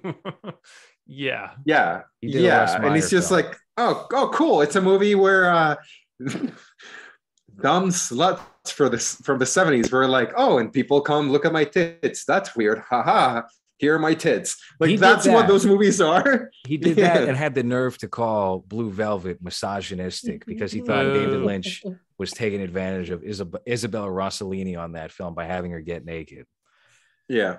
So clearly he had plenty of blind spots. Someone's been uploading episodes galore of Siskel and Ebert from their 70s run up until Roper took over. And there's certainly a lot of interesting takes in that, because everybody says essentially the same thing now. You can watch anybody on YouTube and they'll give you some variation of like the generally accepted take of like, well, this is good, this is bad, or whatever. Nobody has the balls to say, you know, if something's critically well received. For example, a lot of people like that new Macbeth film that Joel Cohen did, right? I think it's Joel Cohen. Maybe it was Ethan Cohen. I watched that and I was just like, this is just a boring piece of shit film. It feels like a lesser Zack Snyder's Justice League with the 4:3 and the black and white. Of course, yeah. I'm tired of this. All right.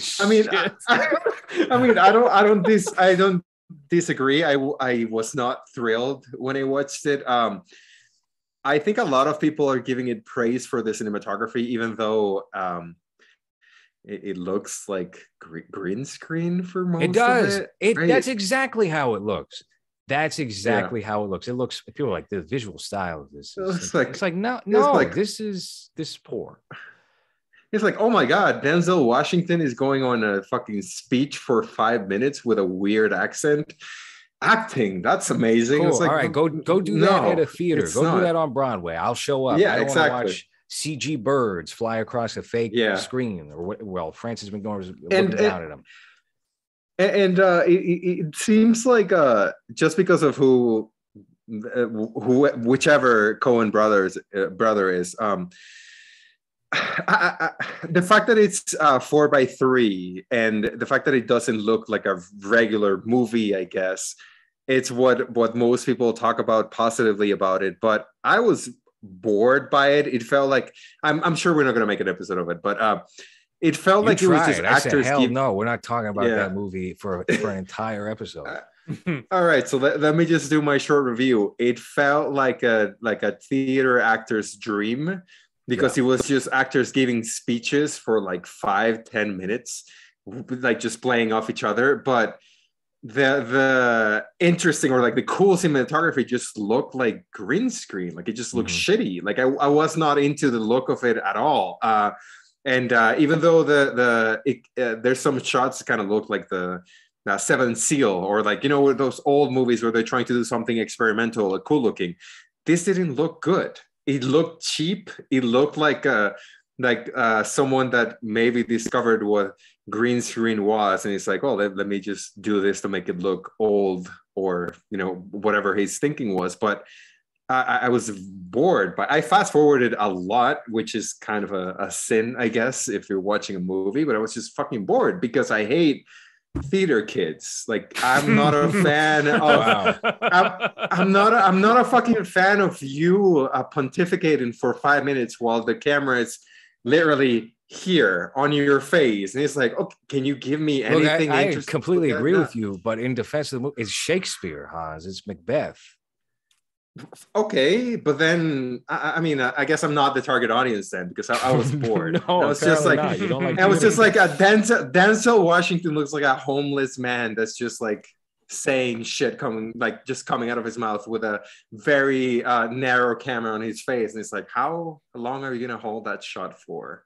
This stinks. And I think I watch a lot of experimental movies and experimental videos that people make, and even though a lot of them don't make sense, at least there's something interesting visually about them that I'm like, all right, well, maybe I think the writing is shit, but at least visually looks cool. This was just, let me just say a monologue for a while, and then the camera's just gonna stay on my face, and this is very gripping and I was just fucking bored by it. Yeah, it's not. It's look. A lot of people will say it's good. I don't think it's good. I think it's exactly what you just said, Hans. You took the words right out of my mouth. Yeah, theater people suck. Theater kids. On a similar note, because you just reminded me of actors delivering long speeches. I just watched Abel Ferrara's new film that he shot during lockdown called Zeros and Ones. And this is also a total turd, but most people seem to be saying that. It looks like he went out with an iPhone camera, and he's got as props in the movie. I'm pretty sure he just shot with the camera, the same camera we used to shoot Mass State Lottery. And there's so many weird things that don't make sense. And it's like he has at one point there's a picture of Ethan Hawke, who's the star of the movie, with two characters, and he plays twins, and the twins in the photo are a Photoshop picture of him from before sunrise, and then later on from like Gattaca in this photo, clearly just a red carpet photo. And then he has a scene where he's having sex with a woman, and people are just watching, and then it's revenge porn or something. I don't even know what the hell was happening in that movie. That was another horrible film from 2021. But anyway, Punisher. Well, good to know that Abel Ferrara is still horny in 2021. Oh, he certainly is, more than ever. Abel Ferrara would have directed the best Punisher film. If you got him in 1985 to direct the Punisher, and you threw in Tom Berenger as the Punisher, that could have been fire. Yeah, that would have been perfect. So this Netflix Punisher show, I haven't finished it. I really enjoyed the first season of the show. I thought it stuck its landing for the most part. A lot of those shows don't. I tuned into season 2. I'm not really as into it, but I thought it started out fine. Why I don't consider John Bernthal the best Punisher. I think he's the best lead in a Punisher show, but his version of the character, to me, only occasionally feels like the Frank Castle that I have an awareness of. Because the thing with John Bernthal is, and for me, once I noticed this, I couldn't unnotice it. Whenever he's playing a tough guy in a film, like Wolf of Wall Street or Walking Dead or any of these shows, what he's really doing is just being Robert De Niro from the late 70s to early 90s. He does the same, that kind of Muppet face too. He's got the same cadence. And it's like, all right, I just saw what you're doing here. He's a very good actor. He does that well. He's good in King Richard, playing the effeminate tennis coach. It was like, whoa, this is a very different kind of role for John, and he's great in that. But I enjoy him the most. But for me anyway, I think Ray Stevenson is the best Punisher. That's interesting. I'll have to watch it with that sort of idea of the way he does tough guy acting in mind. I like it. The reason that I like him the most as the Punisher. So I think I also like what you said about him and Frank Castle, but I think that the Punisher on the Netflix show is sort of like a little bit further post like Family Identity Punisher in a lot of ways. Like he's less Frank Castle. He's more the Punisher. And that's sort of like one of the central things that they go with on the show. And so I understand that part of it a little bit. But I love the way that Bernthal carries damage. Like, I love the way he gets hurt. I love the way that like the show has him get hurt. And I love the way that he grits through that stuff as the Punisher. Like it's the kind of thing that you always wonder whether or not they're going to do like a movie with him in place, but I just can't see them. I can't see them. None of the real like big Marvel movies do they have any of the protagonists really take damage.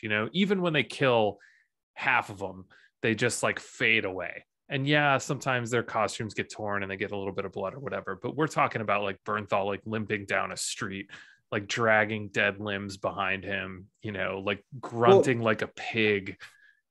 That scene on the Daredevil show where he just fights in jail, that's great. Like that's it's an amazing scene. But I haven't seen the Punisher show. I think by the time it came out, I was kind of like, all right, superheroes are kind of like, so I haven't. That's where I was at. But I went back to it, maybe because of the show we did, or maybe just right before the show, because I was just looking for something to watch. I've been watching a lot of shows I wouldn't normally watch the past year and a half.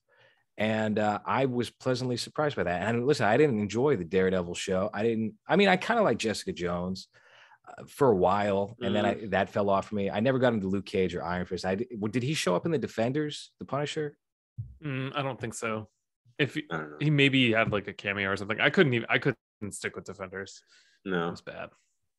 I love Iron Fist, the comic book character, and what they did to him in that series after 2 episodes, which is as long as I lasted. I was like, I'm all right. Didn't care for Jessica Jones either or Luke Cage.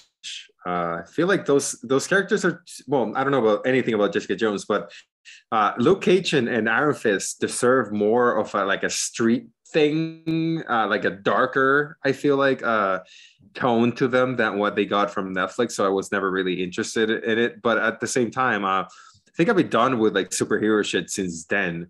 Because even Hawkeye is one of my favorite comic book characters of all time, and I still haven't seen the series because it's just like it feels so sanitized and so what are they going? Oh, he's a mentor to the girl Hawkeye. It's like I couldn't give a fuck less, and especially because it's Disney Plus too, so you know that there's not going to do anything edgy or anything interesting. It's just going to be very family friendly and sanitized. So I'm like I don't care. But at this point, like I did it like the 2. I think Daredevil is 3 seasons, right? I think so. Yeah.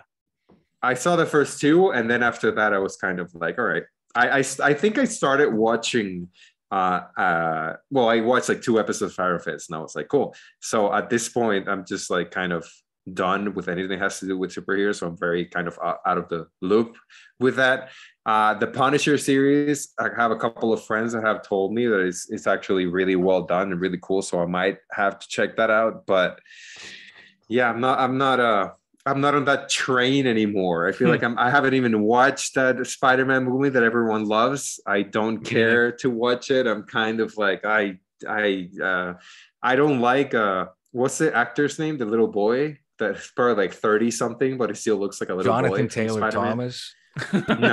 No, he's like 50 now. No, but this kid that they're trying to make him into an action star from Spider-Man, that now he's playing the Uncharted character. He's like, Tom he still Holland. looks like a boy. Yeah, he still looks like a boy. That does not look like an action star at all, even though he's probably closer to my age than I think. No, he's not. No, you're old. Don't even try and bring your age down.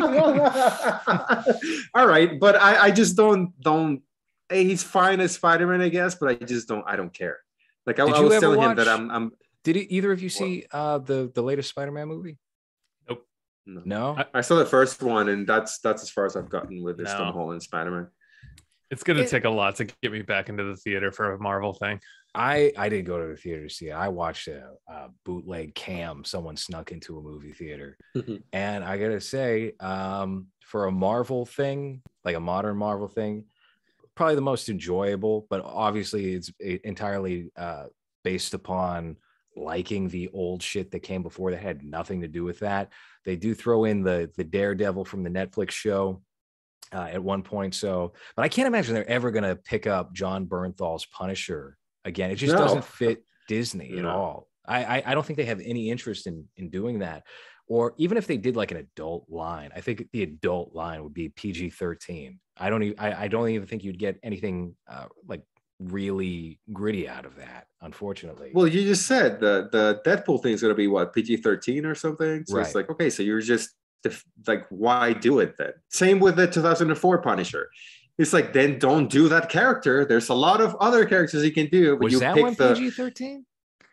I think so. It felt PG-13. I don't think it was. I think they went half-assed on it and they didn't need to, because they thought they were going to get a PG-13 rating and then wound up with an R. Maybe I'm wrong. Maybe I'm misremembering. But what is the most violent thing you see in that movie? Them ripping piercings off that guy's Which face? they don't even really show. They just show it like stretching, you know?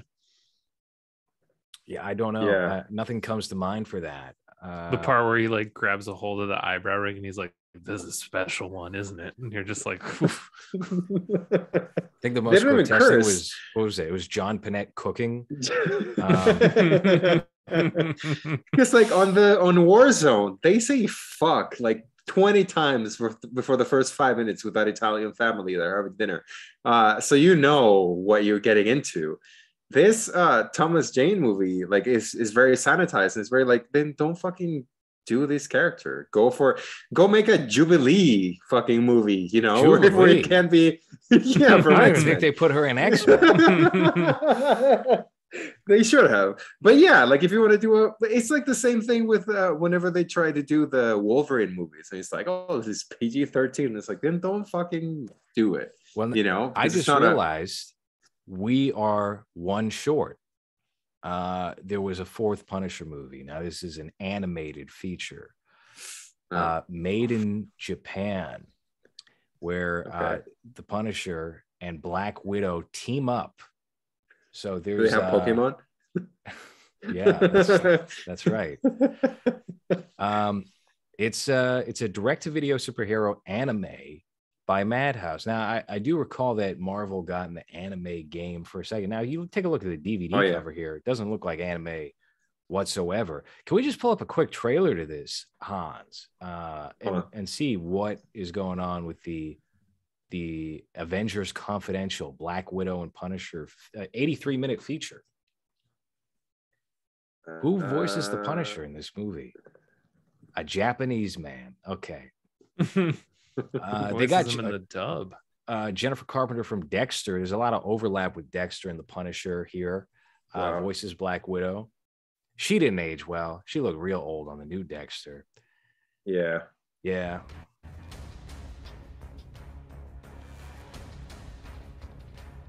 Wait a minute. Hold on. Pause this. Pause it right now. Huh? Does Disney own this? Is this Disney's channel?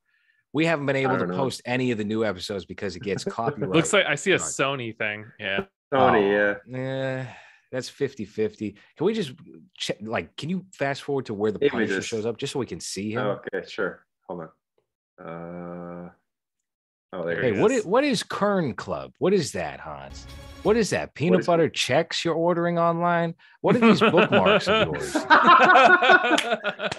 We're gone. Yeah. I like how it's just Tucker Carlson clips and you recommended. This is the first time that I've ever left my fucking bookmarks open, you piece of shit. Yes. It's you got Star Wars fan films in here? You should have went to private before doing this, Hans. Anyway, this movie looks like it's great. Were you guys aware of the fact that they made Marvel characters into also anime, but they were like Beyblades, so that a little boy could have the characters? That's huge. Are you not aware of that? Hold on, let me see if I can find it. Can we just take a look at the Beyblade? I want to see that real quick. Is there who would be popping up on there? You know, with this Doctor Strange movie that's coming out, that Sam Raimi is directing. I've heard that Tobey Maguire will come back for that. I've heard that Hugh Jackman's in on that. Maybe we'll see. Maybe Dolph Lundgren. I think I don't. I mean, we're living in a world where they've clearly run out of ideas, so they're just like, "Yep, all the universes can just combine, and we'll put Michael Keaton in the new Flash movie, and then we'll shoot four movies with him." And we'll include some of the characters from the Ben Affleck Batman, and nobody will think anything of it. So let's see this. What is this called? Marvel Wars? Disc War. Disc War. This is already really cool.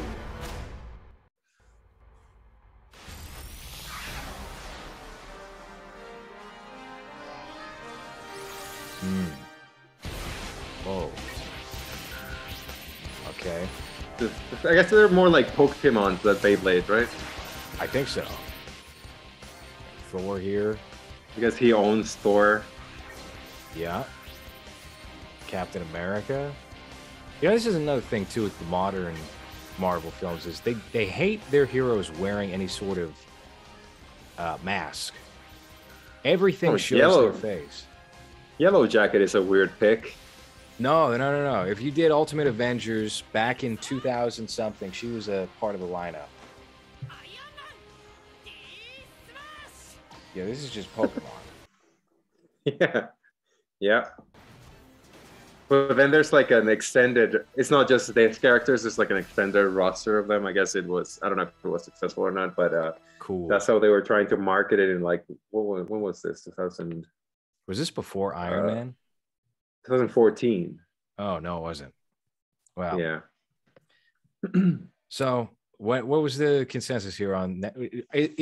I think it's fair to say Netflix's Punisher show is probably the best incarnation, maybe. First season anyway. Yeah, the first season of it, I think, is probably top tier. Warzone is second. Season 2, how would you rank that? If you're let's consider the seasons their own films, right? Mm-hmm. We throw those in with the 3 movies that exist. How would you rank that? I would go season 1, Warzone. Probably, in all seriousness, season 2, 89 Punisher, 2004 Punisher. That sounds right to me. Yeah.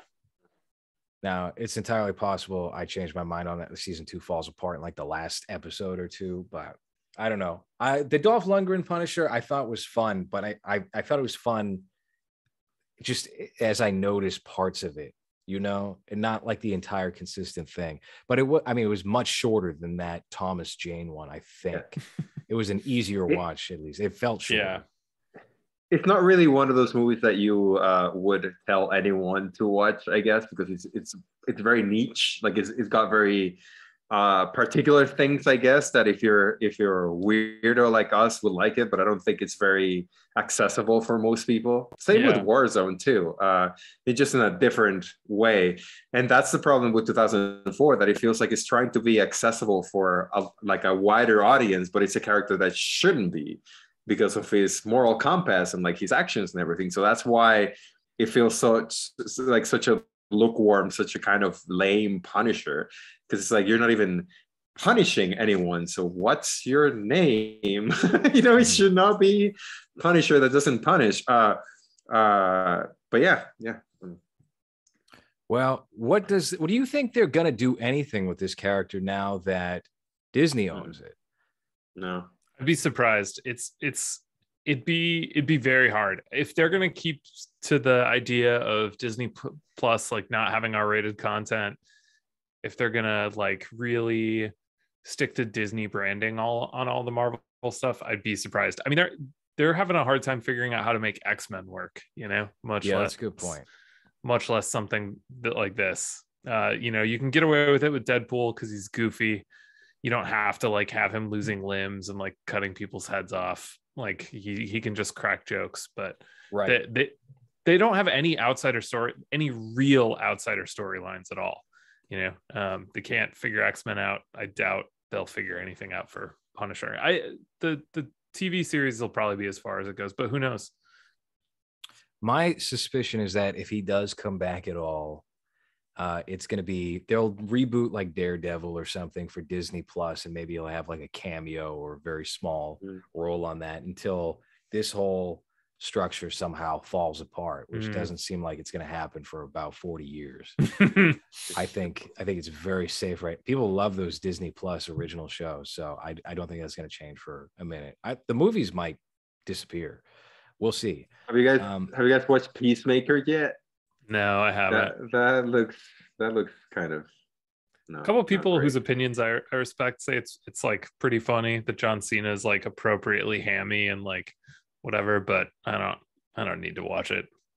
Yeah, I'm half intrigued. Like, okay, so the Suicide Squad movie I thought was better than what I was expecting. Mm-hmm. I was also very drunk though at the time of watching it, so I might have just been my mood. I'm a pretty happy drunk myself, but I thought that John Cena was probably the funniest part of the movie, and I didn't mind his character. And I learned that Jody Hill he wrote some of the episodes either discreetly, and I think directed at least one episode. And I enjoy his work quite a bit. He did Observe and Report, Foot Fist Way, episodes of Vice Principals, and Eastbound and Down. So he's verifiably funny as far as I'm concerned. James Gunn is kind of fair weather. I feel like he's good as often as he is bad, especially lately. I don't know. I might give it a watch, especially if it's only one season. 8 episodes or something. I don't know. It's hardly the worst offense in the comic book genre. Much more interested in that stuff than I am in any more like Disney series. Have either of you guys watched Doom Patrol? No, I was gonna check out that and Titans a while back because I was like, oh yeah, there's just like these shows where all these characters are existing in live action and the budget looks not bad for that kind of series. It looks like it on like a TNT drama level as opposed to CW. They seem to be gritty or whatever. Although there was a clip from Titans that I saw of yes, the Robin one where he goes like Batman. Yeah. Like, well, that's the thing that happened with Peacemakers for me. Like I saw this scene that people were posting on Twitter about John Cena being like, well, Batman doesn't kill people and I kill people, whatever the fuck. If Batman kill people, then crime would be as bad in Gotham or whatever. And I was just like, what is this like a forum argument from 10 years ago about how Batman should kill everyone instead? But it's John Cena delivering it. So 10 years is being generous. Okay, yeah. Yeah. So, and I was like, it's like that's kind of I don't know, that's bad James Gunn. That's what it felt like. I like Guardians. I like what he's done with Guardians of the Galaxy. This felt very much like self-aware James Gunn, which I don't like at all. Where it's very much like, hey, this is what people say on the internet, so now my character is going to say this. And it's like the same jokes and everything. It's kind of like, don't need self-awareness in general, I think is a humor tactic has worn out its welcome. I think that time is very over, and the companies that are producing these and hiring writers aren't going to find out for like another 6 years, and we'll see something different.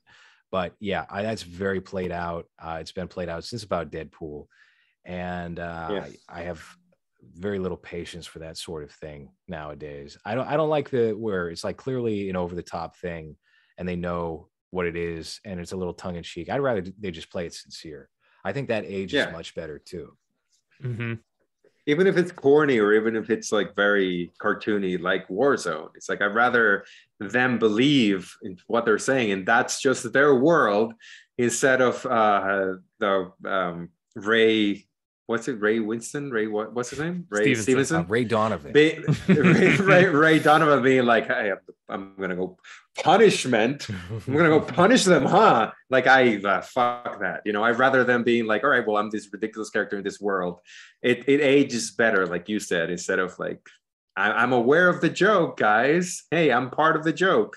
Because it goes back to like George Strang thing of like, that's not fun then. I can't make fun of you anymore because you're aware of it, so that kind of sucks. And we get a lot of that now, where it's like, hey, what's the joke going on Twitter about this character? Well, now he's gonna say it. Hey, he said the meme, guys. This is like, fuck you. Like, that was Willem Dafoe and Spider-Man. They made sure to do that, which was honestly, he did it fine. It was not I'm the Juggernaut bitch from X-Men 3. I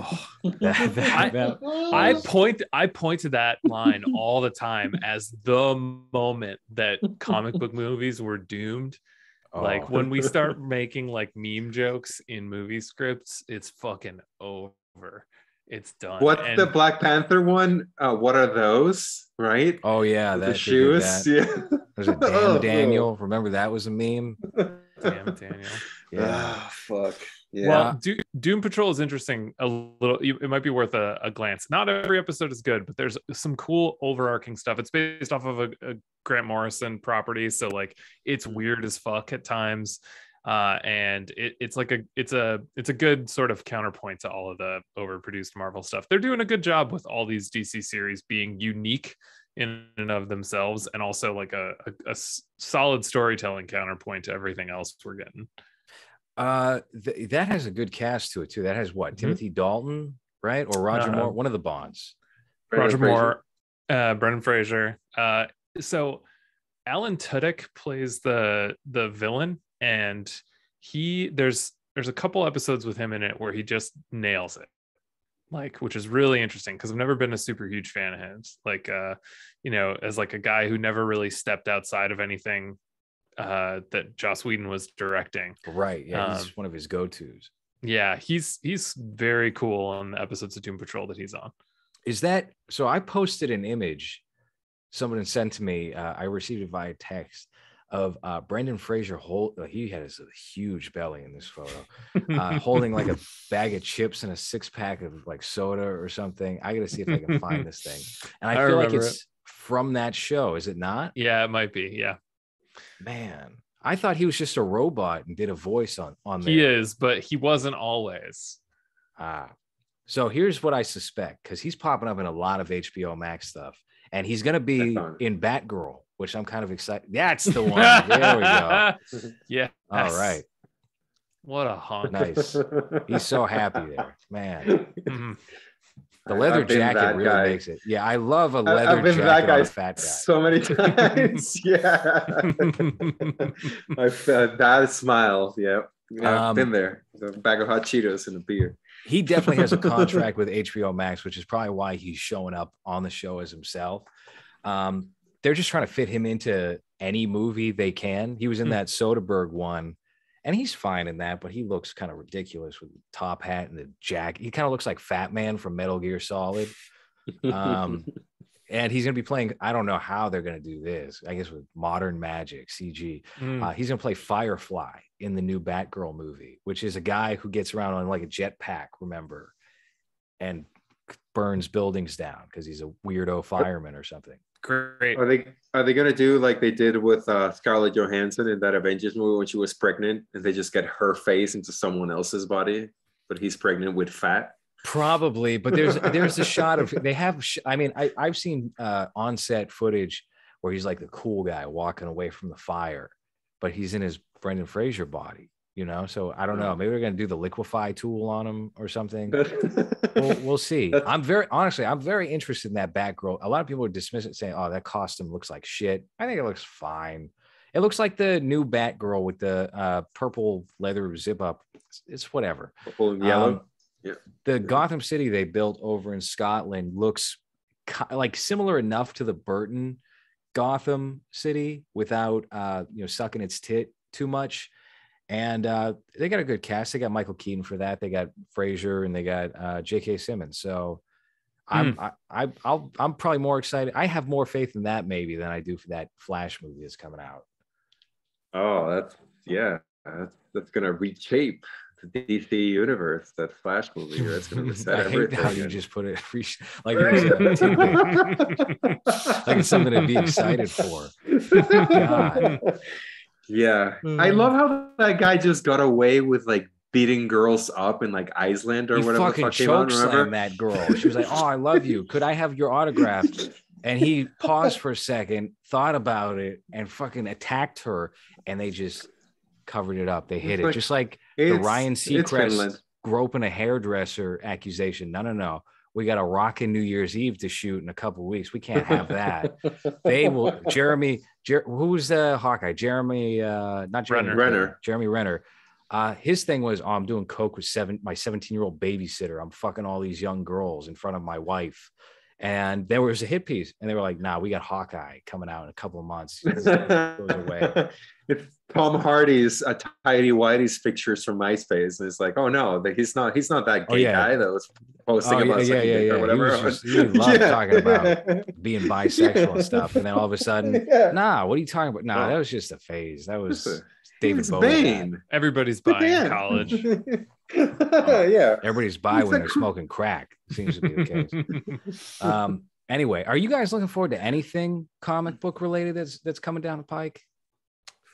Is there anything interesting? Like, what's the like off kilter stuff? I don't know if I mentioned this before. I am a strict no trailer guy. I've been doing it for about 10 years. It's great. Makes me enjoy movies a lot more. So I will walk out of a theater when they come on, and then I go back in when the feature starts. So like I try to know as little as possible about what's coming as I can. What has been what would you say is the ratio for that working out to not working out for you? Oh, like 90% works out. It's awesome. Interesting. Yeah, I've calibrated my taste pretty well to like my friends. So like when certain friends like something, I know it's going to be good. When other friends like something, I can pretty safely ignore it. And I just go off of the critics that I like and the theaters that I like. I know that like I can go to I live in Portland. We've got a really nice theater here, the Hollywood Theater. And I can just like see whatever's at the Hollywood pretty safely. And it's great. So I have no idea what's coming comic book wise. I know about the Doctor. I know about the Marvel stuff just because you can't escape it. Right. Well, they put out that chart that shows you the next 5 years of what they're doing. Wait, are you guys not excited about that Pennyworth series that's coming out? What? That's 4 years old, Hans. That was fucking 10 years ago. And it went to some no-name network, Epics. Who has that? That's like that's the same level as like Pluto or Tubi. I guess it's a new season that's coming out there because I'm looking at upcoming things. You have Batman, you have Moon Knight, Morbius, another Doctor Strange movie. There's an animated Super Pets movie with The Rock and Kevin Hart. Are you kidding me? That's huge. No. Wow. There's another Thor movie, Black Adam, Spider-Man Across the Spider-Verse. Is it another movie? It's the other Taika Waititi Thor, yeah. Yeah. Yes, which has Christian Bale in it because he's ready to lose some integrity, I guess. Unfortunately, There's a second Black Panther movie where it's all about the sister, right? Mm-hmm. Yeah, it takes the Aquaman. Any kids who love that Black Panther movie and don't know that like the actor, or maybe just vaguely know that the actor, they're gonna feel so, bait and switch when they see in the theater that sequel and there's no Black Panther in it. What was I going to say? New Aquaman. Let's back it up. So there's a new Into the Spider-Verse movie coming out. Are you like a Spider-Man fan at all? I like it. I like the first Spider-Verse movie. It was cool for an animated full length. Like it was fun to see in a theater. Got in a fight at the theater. That's the people who were like at their phone the whole time, like in the theater. Great movie going experience. Strongly recommend. That's essentially my take. I think it's one of the better Spider-Man movies. I surprisingly enjoyed it quite a bit. And this new one is probably going to be shit. But the thing I think is interesting about it that might mean nothing to nobody else, I think you can kind of see where they're going with the minor shit. Like the animated features are usually a telltale sign of wherever the bigger films are going to lead to. And what the new one is going to do is introduce the Ben Reilly Spider-Man, who I don't know if you know anything about that. That's a clone. So there's a bunch of clones that popped up in like the mid-90s Spider-Man run where I think Peter Parker died or something, and Ben Reilly's the future Spider-Man and kind of a Batman. Was it Spider-Man 2099 or was it? I think so. No, it's the one with the vest. One? Yeah, it's the one that has like a light blue vest. Yeah, right. I know what like you're talking about. Very thick, like the web shooters, I guess. Like very thick. Yeah. Mm-hmm. So that's where they're probably going to go. So, instead of reversing time every other film to bring back whoever just died, they're going to do, I think, clones to come. But I have no interest in anything that Marvel has going on. I couldn't be bothered with whatever Sony even has lined up, because the Venom sequel was horrible. Morbius doesn't look good. They have something else. She-Hulk? Who? She-Hulk. It's going to be a TV series, apparently. You gotta stop playing games, Hans, bringing up She-Hulk on this show. No, it's starring the girl from that clone show. What's her name? I just mentioned clones. You're making this up. Anyway. Tatiana Maslany. No, hold on. That show called Orphan Black, I guess. Oh, wow. That's another show I haven't. That's another thing from 2016 I haven't thought about since. Orphan Black. Damn. Yeah. Well, that girl's in it. There's going to be a Ms. Marvel something. There's an I Am Group series or shorts, apparently. Right, I don't care about Marvel. Let's push Marvel aside. With DC, we've got Flash. We've got Batgirl. We've got Shazam. Yeah, I guess. There's a Blue Beetle thing coming out. Oh yeah, they've been trying to do that. That ain't happening. Yeah, that'll be tough. That they got to just put that to rest. That's in the same category as like Iron Fist. I remember they were talking about doing Iron Fist as a movie with Ray Park back in like 2002, 2000. For a long time, that was in development. Blue Beetle, same deal. They had plenty of ideas for it. That's probably just not going to happen. Are you guys into Joker 2? What's that? Like Joker 2, is that going to happen, do you think? Maybe. I hope not. I rewatched Joker. I thought I mostly held up. I thought it was pretty good still. Yeah. That new Batman movie. I'm interested. Now you wouldn't know, Frank, because you don't watch trailers, but Yeah. it is really Right. sucking David Fincher's dick big time. Yeah. I don't know which- too much about it. I'll see it. I mean, there's not for I like most of the Batman movies, honestly. Like there aren't too many misses in the Batman film catalog. So I'll give it a shot. Yeah. I want to see Paul Dano being another weirdo again, because I like him when he plays weirdos, which is pretty much in every movie. But yeah. Yeah, I don't mind the cast at all. I think the cast is fine. I just got a bad vibe about this Batman movie for some reason. I don't know. Matt Reeves. Yeah, he doesn't impress me as a director. I mean, I didn't mind those Planet of the Apes movies, or even the Let the Right One In remake that he did. I think people were really unfair to that one, the remake. I think it's not bad. No, it's just unnecessary. It is unnecessary. It's not bad, but it's like, why? It's well shot. Read subtitles. It's well acted. It has a good atmosphere to it, but if you watch the original, you're just kind of, what's the point? But he's not a bad director. I just don't know if he has a distinct enough style where I would be like excited to see his take on Batman. And Christopher Nolan, even though he's kind of become void of style in the years since doing The Dark Knight and all those films, you check out his early movies, they're pretty stylized. Memento, Following, Insomnia, those are pretty solid films. Even Batman Begins has a lot of visual flair to it before he decides, I guess we're just going to make everything Heat, Michael Mann's Heat. That's going to be the next two movies. And then, but with time going backwards. Right. So he's just what about Doodlebug? What? Doodlebug? Doodlebug. That ain't a superhero. You're making up all these lies tonight, Hans, to try and fool me. I know you're up to it. Doodlebug. I keep looking over at my shelf of comics to see, like, I'm always curious, like, why more like Vertigo stuff doesn't sort of get greenlit, like why there aren't.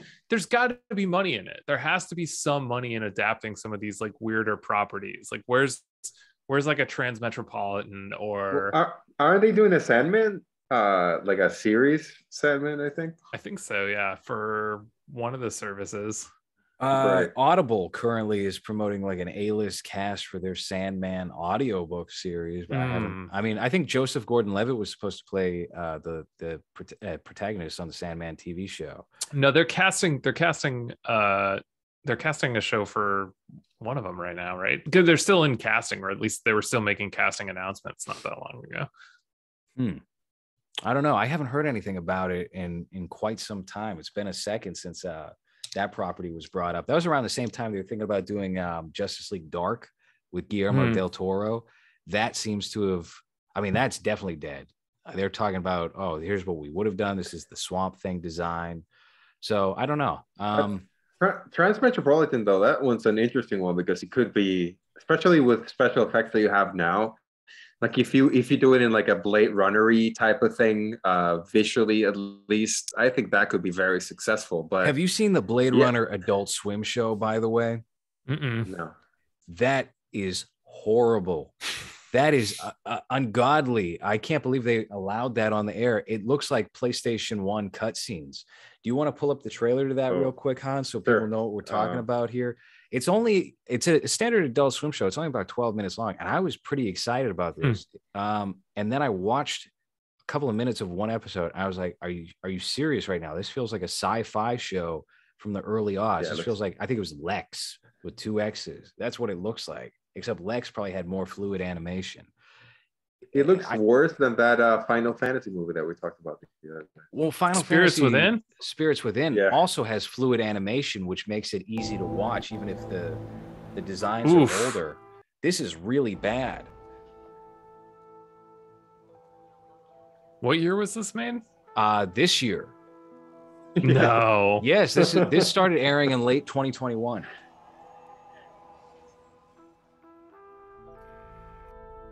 There was a lot of hype around this, and then it quietly just dropped on Adult Swim after a couple of years. And now nobody talks about it. They just did another announcement like Blade Runner going to series for a live action show or something. People, I don't even think people know this exists, and it's on TV right now. That looks so bad. It looks like a PlayStation 2 cutscene. Yeah. My dream's getting worse. What did you do to us? If Adult Swim wants to pay any of us to just play Cyberpunk 2077 on stream, it will look better and be better than this in every possible way. From a Psychonaut from the PlayStation 1, I think it was. That was in the cyberpunk world, but it's anime. Yeah, this looks horrendous. I'm in awe. That looks like Tekken 2. That is a Tekken cutscene. That is a straight up Tekken cutscene. Martial law is being introduced. It's an original Xbox cutscene, you know? That sucks. They should have been much more protective of the Blade Runner name. Yeah. I'm just... The fact that this made it to air and wasn't like a YouTube original or something. Like, what was the... was it Mishima or some cutscene channel where people would make movies? Yeah, Machinima. Machinima, yeah.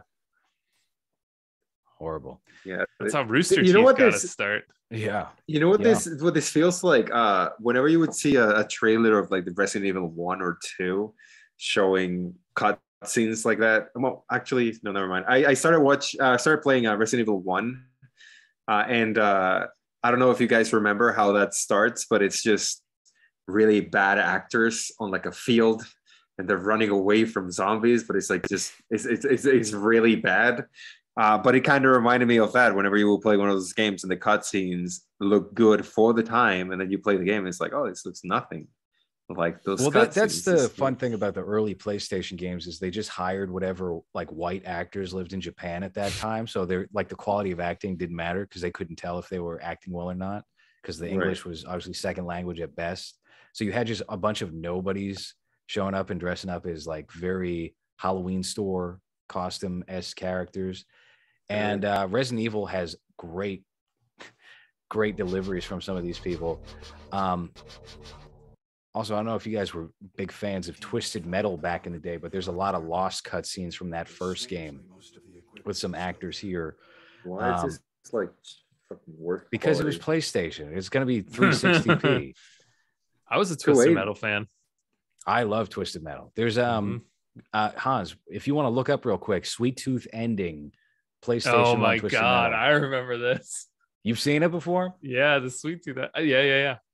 So the whole premise, I guess, of Twisted Metal, which was lost on me at the time because it was just a cool car game when I was playing that when I was like 12 or 13, is you win Twisted Metal, which is like Cannonball Run meets Battle Royale.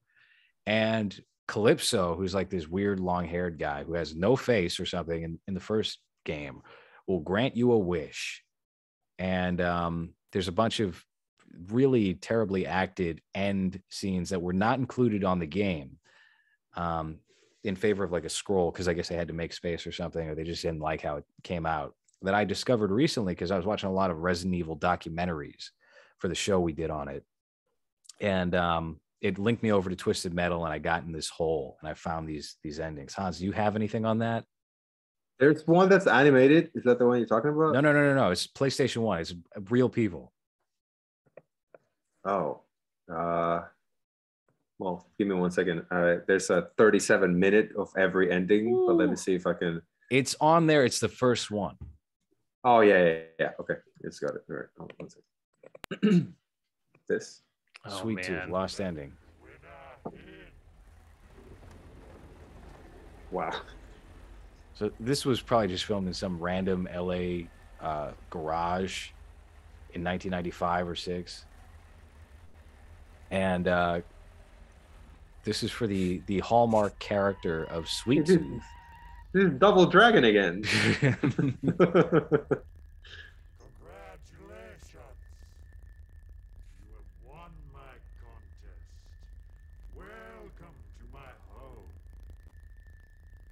As you know, Mr. K, You are now able to claim. Sweet Tooth in this game, I guess, just kidnapped some random Asian woman. Don't know. Um, What it was like for me. We just and you. You like how the mouth doesn't really fit the dialogue this at is all? clearly It's just dubbed bah, bah, bah, bah, after bah, bah. You do understand. By winning high octane, you are entitled to any request of. wouldn't it be cool to have an army of shirtless, naked people? Gene wearing bad guys. Give me that. Give me. A paperback. You can't be serious. Oh man. The threshold for like what is considered good writing was so unbelievably low for video games up until like 2004 or 5, I want to say. You said it would be easy.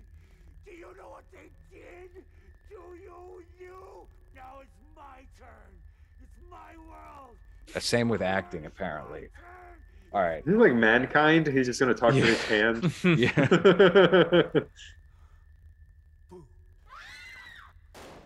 What the fuck?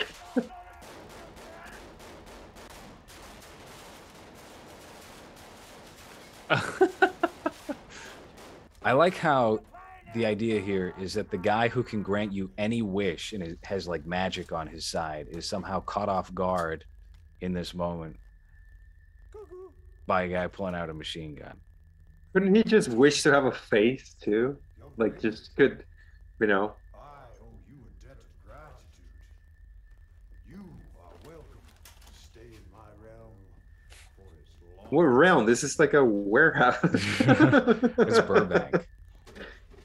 You guys are both sick. Oof. This is one of the developers' girlfriends who just showed up that day. Mhm. All right, that's enough. Oh, is that it? This is what they You replaced were it the- with, is this scroll here. That's big. I don't know which one's worse. I guess this one's shorter, probably, right? My internet just. Yeah, we don't need to watch anymore. All right. All right, I think we're good. We're at the 2-hour mark now for movies. So, you know what? We did talk about The Punisher quite well and at length. We did those 3 movies and the Netflix series even justice compared to The Weatherman and the Family, which I feel like we did talk just enough about on the first show we did with you, Frank. So, anyway, I know you're kind of a discreet fellow, so you don't really have anything to promote, but Real sneaky. Yes, it's probably better that way, to be honest with you. But Hans, if you want to promote something, you want to promote, what is it, Bollywood link for your premiere film, your debut? Yeah, what's it? World-renowned Bolly- entertainer Hans Lam. What is it? Bolly International Friends? What is it? comedian. Yes. Yeah. You're kind of like the world-renowned Russell fucking- Peters of our time, wouldn't you say, Hans? Yeah. I make all of those jokes about my dad beating me up for being a bad Indian. Yeah, it's just, but you wiping your dad's ass because he had too many medical issues. All right, you've talked. I'm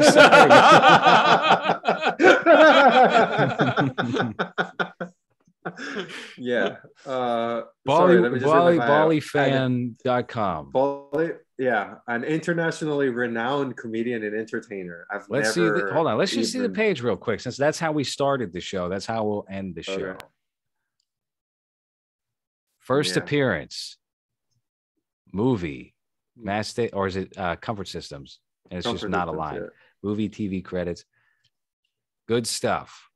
A lot I of don't even know who this character is from Comfort Systems. Who the fuck is Ivan? That's Ivan you. Latimer. That's me making a pedophile joke about you. Oh, there's a bit about, this rapist was caught, and I put up a photo of you in glasses in someone's kitchen. And that's where I was like, he could play a glasses wearing rapist again. And that's this character now. So this is see, humble beginnings. But you're not really a rapist in the film. You're just a dastardly man. I'm just fun. I'm a fun guy. A fun fellow. An internationally renowned comedian.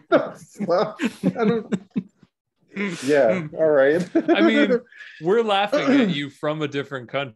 Yes, it's technically correct. I guess so. Yeah. That's those Indians got me right. God damn. That's great. How do you? What? No. I just I remember how you became aware of this, but yeah. Yeah. So But maybe that's the market we should sell the movie to, like the Indian market. We just need a couple of scenes where I'm we need a dancing or dance something. sequence. And Yes. Can you come back to the States for a week so we can get the choreography down? Just record each other just dancing in front of a green screen and just put them all together. Who cares?